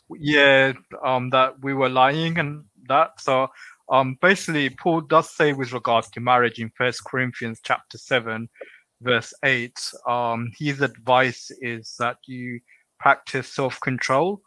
However, in verse 9, he says that if you cannot exercise self-control, then you should marry, for it's better to marry than to set yourself on fire. But then in verses 38 and forward, he says, so then the ones who marry his virgin does well, but the one who doesn't marry her does better. So in other words, celibacy is better to remain single, like as Paul says that he is, than to get married. I want to point out to the audience, I don't want to be like Paul, so you know what you got to do, find me a wife, inshallah. And in verse 31, he actually says, for this world in its present form is passing away, right at the end. And this is, and I had the same thing out, Nazam, from our notes from last time. Yes. And I was just going to read the same thing, but right at the end of the verse of verse 31, for those who use the things of the world as if not engrossed in them, for this world in its present form is passing away. And that was the point being made now. He's dying. He's near the end of his life in Philippians, and he's thinking, actually, I might die before this world comes to an end. And so this is where the dilemma came in. Should he be apologizing to the people who he's forbidden, in a nice way, from not becoming married? Okay, so we've got two more Muslims, and that's it, yeah? Ali and Muhammad. Inshallah, it's getting late now. Very unique names, I have to say. Let's do Ali first, inshallah. Ali, assalamu alaikum. Can you hear us? Talking about the mic's muted. You hear me? Yes, alhamdulillah. Yes, brother. How are you today, guys? I really appreciate the stream. Very interesting. I just have a quick question, please. I was reading the Gospel of John, and you said, just for my understanding, that John put Jesus more human, like as God. The question is, why did he leave the verse 17:3, where he says the Father is the only true God? If he meant that to put Jesus as divine. So there are two ways that you can read that passage, right? So yes, he does elevate Jesus, but does he elevate Jesus until the point he's another member of the Godhead? This is the debate within academia. So some people, like Baz Ehrman, once had the opinion that it does not refer to Jesus as a God, but later on he thinks that enough of the references do lead to that conclusion. But generally speaking, people are of two minds on this particular book. Yes, it elevates Jesus more than it does in Matthew, Mark, and Luke. Right, it speaks of him literally as being the incarnate word of God, and so it takes on a more divine, on that scale of divinities, it's higher, but I don't think it's high enough to be added to the Trinitarian Godhead. That would be the difference for me, at least. I'm not sure what the other brothers have to add. Okay. I remember what the way Nazam explained it once is that it's kind of like when they say the property prices are going up. Well, they don't always go straight up, but they might go up and up and a bit down, and then up and then a bit down and then up. But on the whole, they're going up. And so similarly, the development from the Gospel of Mark to the Gospel of John is the same way. It's not directly straight up, but it's mostly up with some dips, and then up and then dips and then up. I hope that explains it a bit. Yeah, it does. Okay, thank you very much. Thank you. Assalamu alaikum. Okay, last one is Brother Muhammad. Assalamu alaikum, Brother Muhammad. How are you? Wa alaikum salam. I'm good. How are you? Alhamdulillah, we're all alive for the time being. Some of us may not be. So my question is regarding if someone is to commit something, a sin, but he didn't, there's intentional sin and unintentional sin. So someone who did a sin but didn't quite believe in that sin at all. So like I was discussing on the chat if I should say something I've committed. You see, I want to talk about it because I think I know God will forgive me. I know that. It's just that I wanted to see what others say, because when it comes to that sin, it's the highest on the levels of everything. I think you guys might have an idea of what I'm trying to say. Back in 2018, that was 2 years ago. I'm almost 21 now. I have met this woman that I live in Canada. I immigrated here since I was 13. So I met this woman, and it was my first thing, and I was like madly in love with her, with blah blah, etc. I was stupid. She was Christian. She tried to use my religion as a way to try to say, okay, this is a weakness in you that you need to fix, etc., etc. Me, someone who prays 5 times a day, I always do what God tells me to. I try to be the good person the Muslim should be. Out of nowhere, I decided to give, go to church. Okay. Now, I for 2 months I was it's like a blank statement that I had. It was very blank. My mind was not in the right place. I did something really bad, and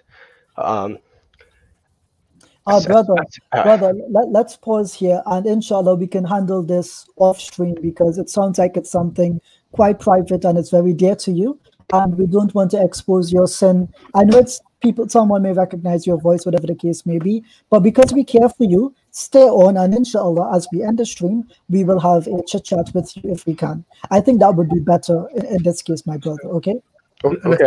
I'm sorry, I shouldn't be I don't know, I shouldn't be emotional right now, but I'm sorry. It's just, I just wanted to talk, because I talked to my dad, and I don't know. I'll wait. Inshallah, my brother. All right, brothers, what are your final thoughts? Just very briefly, I think I'm glad that you didn't carry on, Brother Mohammed, and I think it's important to have the chat in private. And what I would say is that, sometimes you have to think about Allah and His property and His abilities and who He is and His majesty. And I know there's a verse in Surah Nisa, I think it's 137, or around that sort of mark, where Allah talks about the people who have believed and then disbelieved and then believed, and He talks about people coming in and out of faith. And really, this is a process that can happen to anyone, and it's really about ultimately where you end up. But this is really the key thing. So let's have the conversation we'll overall. Talk about it after, no worries. Ultimately, if you return to Islam, or from whatever position you're in, then everything in the past is wiped away from Allah. Obviously, you repent and you do this, and you take your shahada, and then may Allah make it easy for you. But we'll have that conversation, because it's clearly emotive, and we don't want to expose anything, brother, about you at all. May Allah protect you, inshallah. So I believe in the Quran, Surah 39, verse 53, Allah reminds us, do not despair of the mercy of Allah. So keep that in mind, inshallah, and we'll get to you.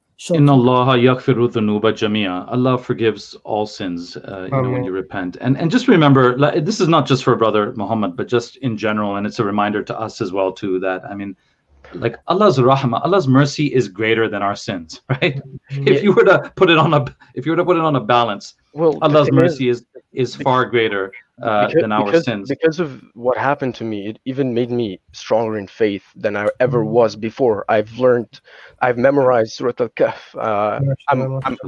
I am memorized Surah Imran, and I'm almost trying to finish Baqarah, and I've learned a lot more, and I never truly believed. That's the thing, that in my situation, that's why I was asking about intention. I never truly believed that. I never did, and I've always never did what they did anyways. So that's what I'm trying to say. Just relax. We're going to have a chat with you after the stream, yeah? So just stay on. Don't leave backstage. Just stay on, all right? Yeah. I had to bring Torre on, yeah? Yeah, Torre.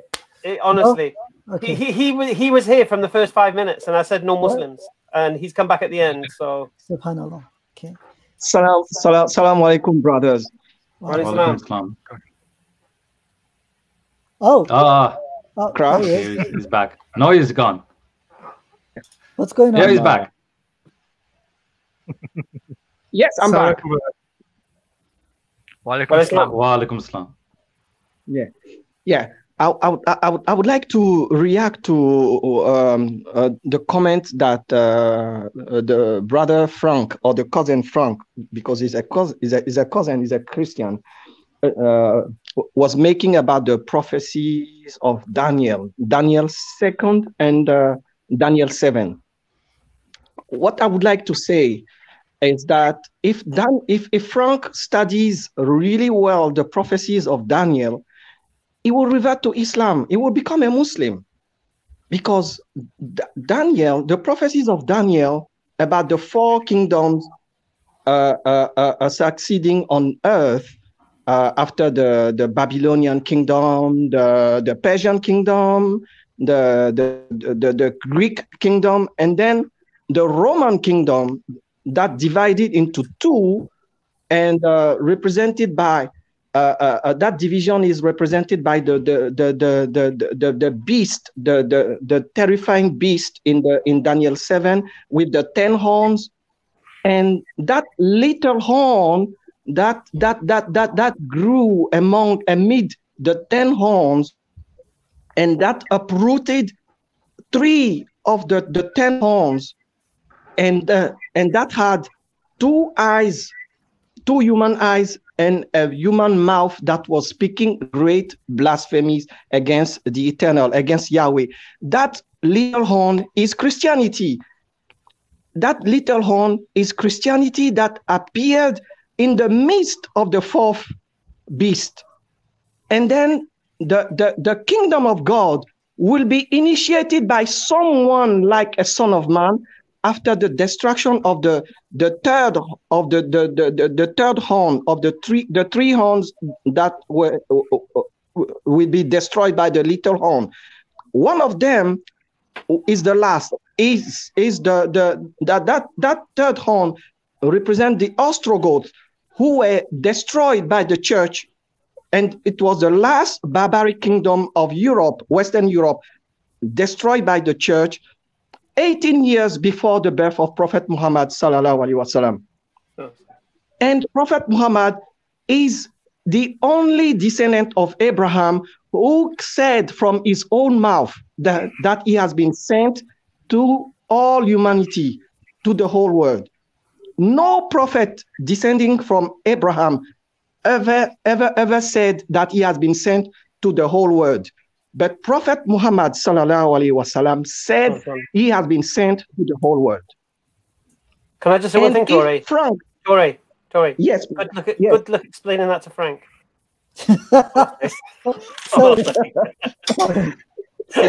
Thank you. Jazakallah khair, Tori. We appreciate your time and your reward. Take care, Tori. I've seen this guy hanging around. Don't know who he is. Assalamu alaikum. Very quickly, Saqib. Yeah, we've got 5 minutes with you. Okay, I wanted to thank all of you brothers, Brother Imran, Brother Nazim, Brother Hamza, Brother Ijaz, Brother Sadat. You're doing a very great job, and may Allah reward you. And I want to especially thank Brother Hamza, that he is doing a very great job and helping us in getting stronger in our faith, alhamdulillah, by watching your videos. I have got more stronger in faith, alhamdulillah. And thank you very much, and keep on doing this, inshallah. Jazakallah khair, brother. Wow, that was less than a minute. Take care, my man. Inshallah. All right, should we wrap up?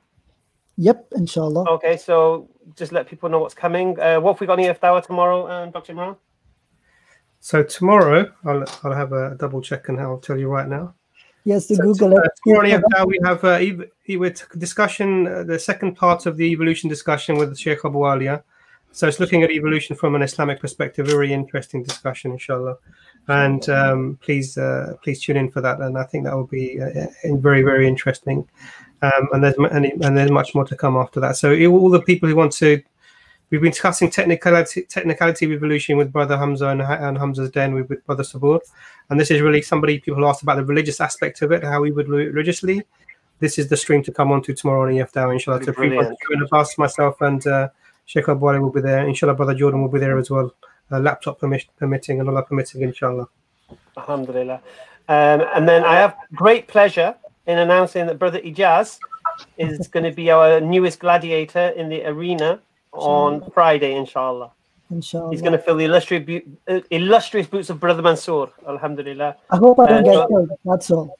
So just so if you guys don't know what the arena is, on Hamza's Den, basically we create a speaker's corner style situation. So mashallah, we have Dr. Imran, we have Brother Ijaz, we have Brother Hashim, and we have Brother Yusuf Ponders and myself. And what we do, we invite people to come on. There's no set theme. There's no you can ask what you like, basically.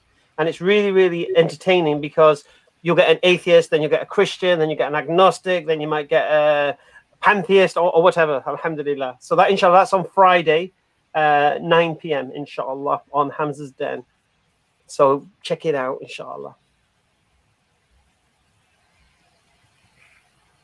You're muted. I forgot I was muted. Yeah, sorry. On Thursdays, alhamdulillah, it's been a long day. I've been streaming for like almost 8 hours now, actually. It's been a long day. Yeah, now doesn't let me get sleep. He's like, Ijaz, 11 a.m. wake up. Who wakes up at 11 a.m.? Come on. So that's a joke, by the way. Everyone does. On Thursdays, alhamdulillah, we got the Dawah Collective and Calling Christians. We react to bad missionary claims. Everyone is invited to check us out. We start at 4 p.m. Eastern Standard Time, 9 p.m. British Standard Time, and everyone is welcomed. We look forward to it, inshallah. Yeah, and I'd like to say at this point, please, everybody, check out Calling Christians, mashallah. This is Ijaz's channel, man. Like it, subscribe to it. Dr. Imran, is yours operational? So I've got a very old channel that people can tune into, inshallah. I may revive it soon, inshallah, called Foundational Thoughts. So I think it's very important to support the brothers who are making the efforts in the Dawah. So we know the brother Sadat, mashallah, known as the Canadian brother YouTube channel, excellent show. He had a very interesting debate with a pastor very recently. And I think it's worth supporting, liking, sharing, because we want the brothers to have the exposure, so that people, when they're searching on the internet for their doubts and their worries, they have responses that can go to, instead of finding anti-Islamic responses. We know Brother Nazam has a channel, Nazam 44. Please subscribe to that. And obviously, EFDawah, you're already aware of. We have Conversation Islam from Brother Abbas. And we're encouraging as many people as we can to actively be active on YouTube and these platforms, to give dawah so that people have access to information to help them, inshallah, in their mind. May Allah make our intentions pure and for His sake alone. Ameen. And don't forget Hamza's Den. You forgot Hamza's Den. I thought that was. You did forget Hamza's Den. Yeah, alhamdulillah. All right. Help me get to 20,000 subs. Don't forget Ben Ikra's channel as well. Lovely Ben Ikra's flying, Ben man. Ikra and Jordan M, mashallah. Jordan M. Come to success. Alhamdulillah, mashallah. All right, guys. Let's knock it out. Thank you, brothers. Assalamu alaikum, everybody. See you on Friday in the arena. London is blue. Don't forget. Sunday is Romans, I think, next week.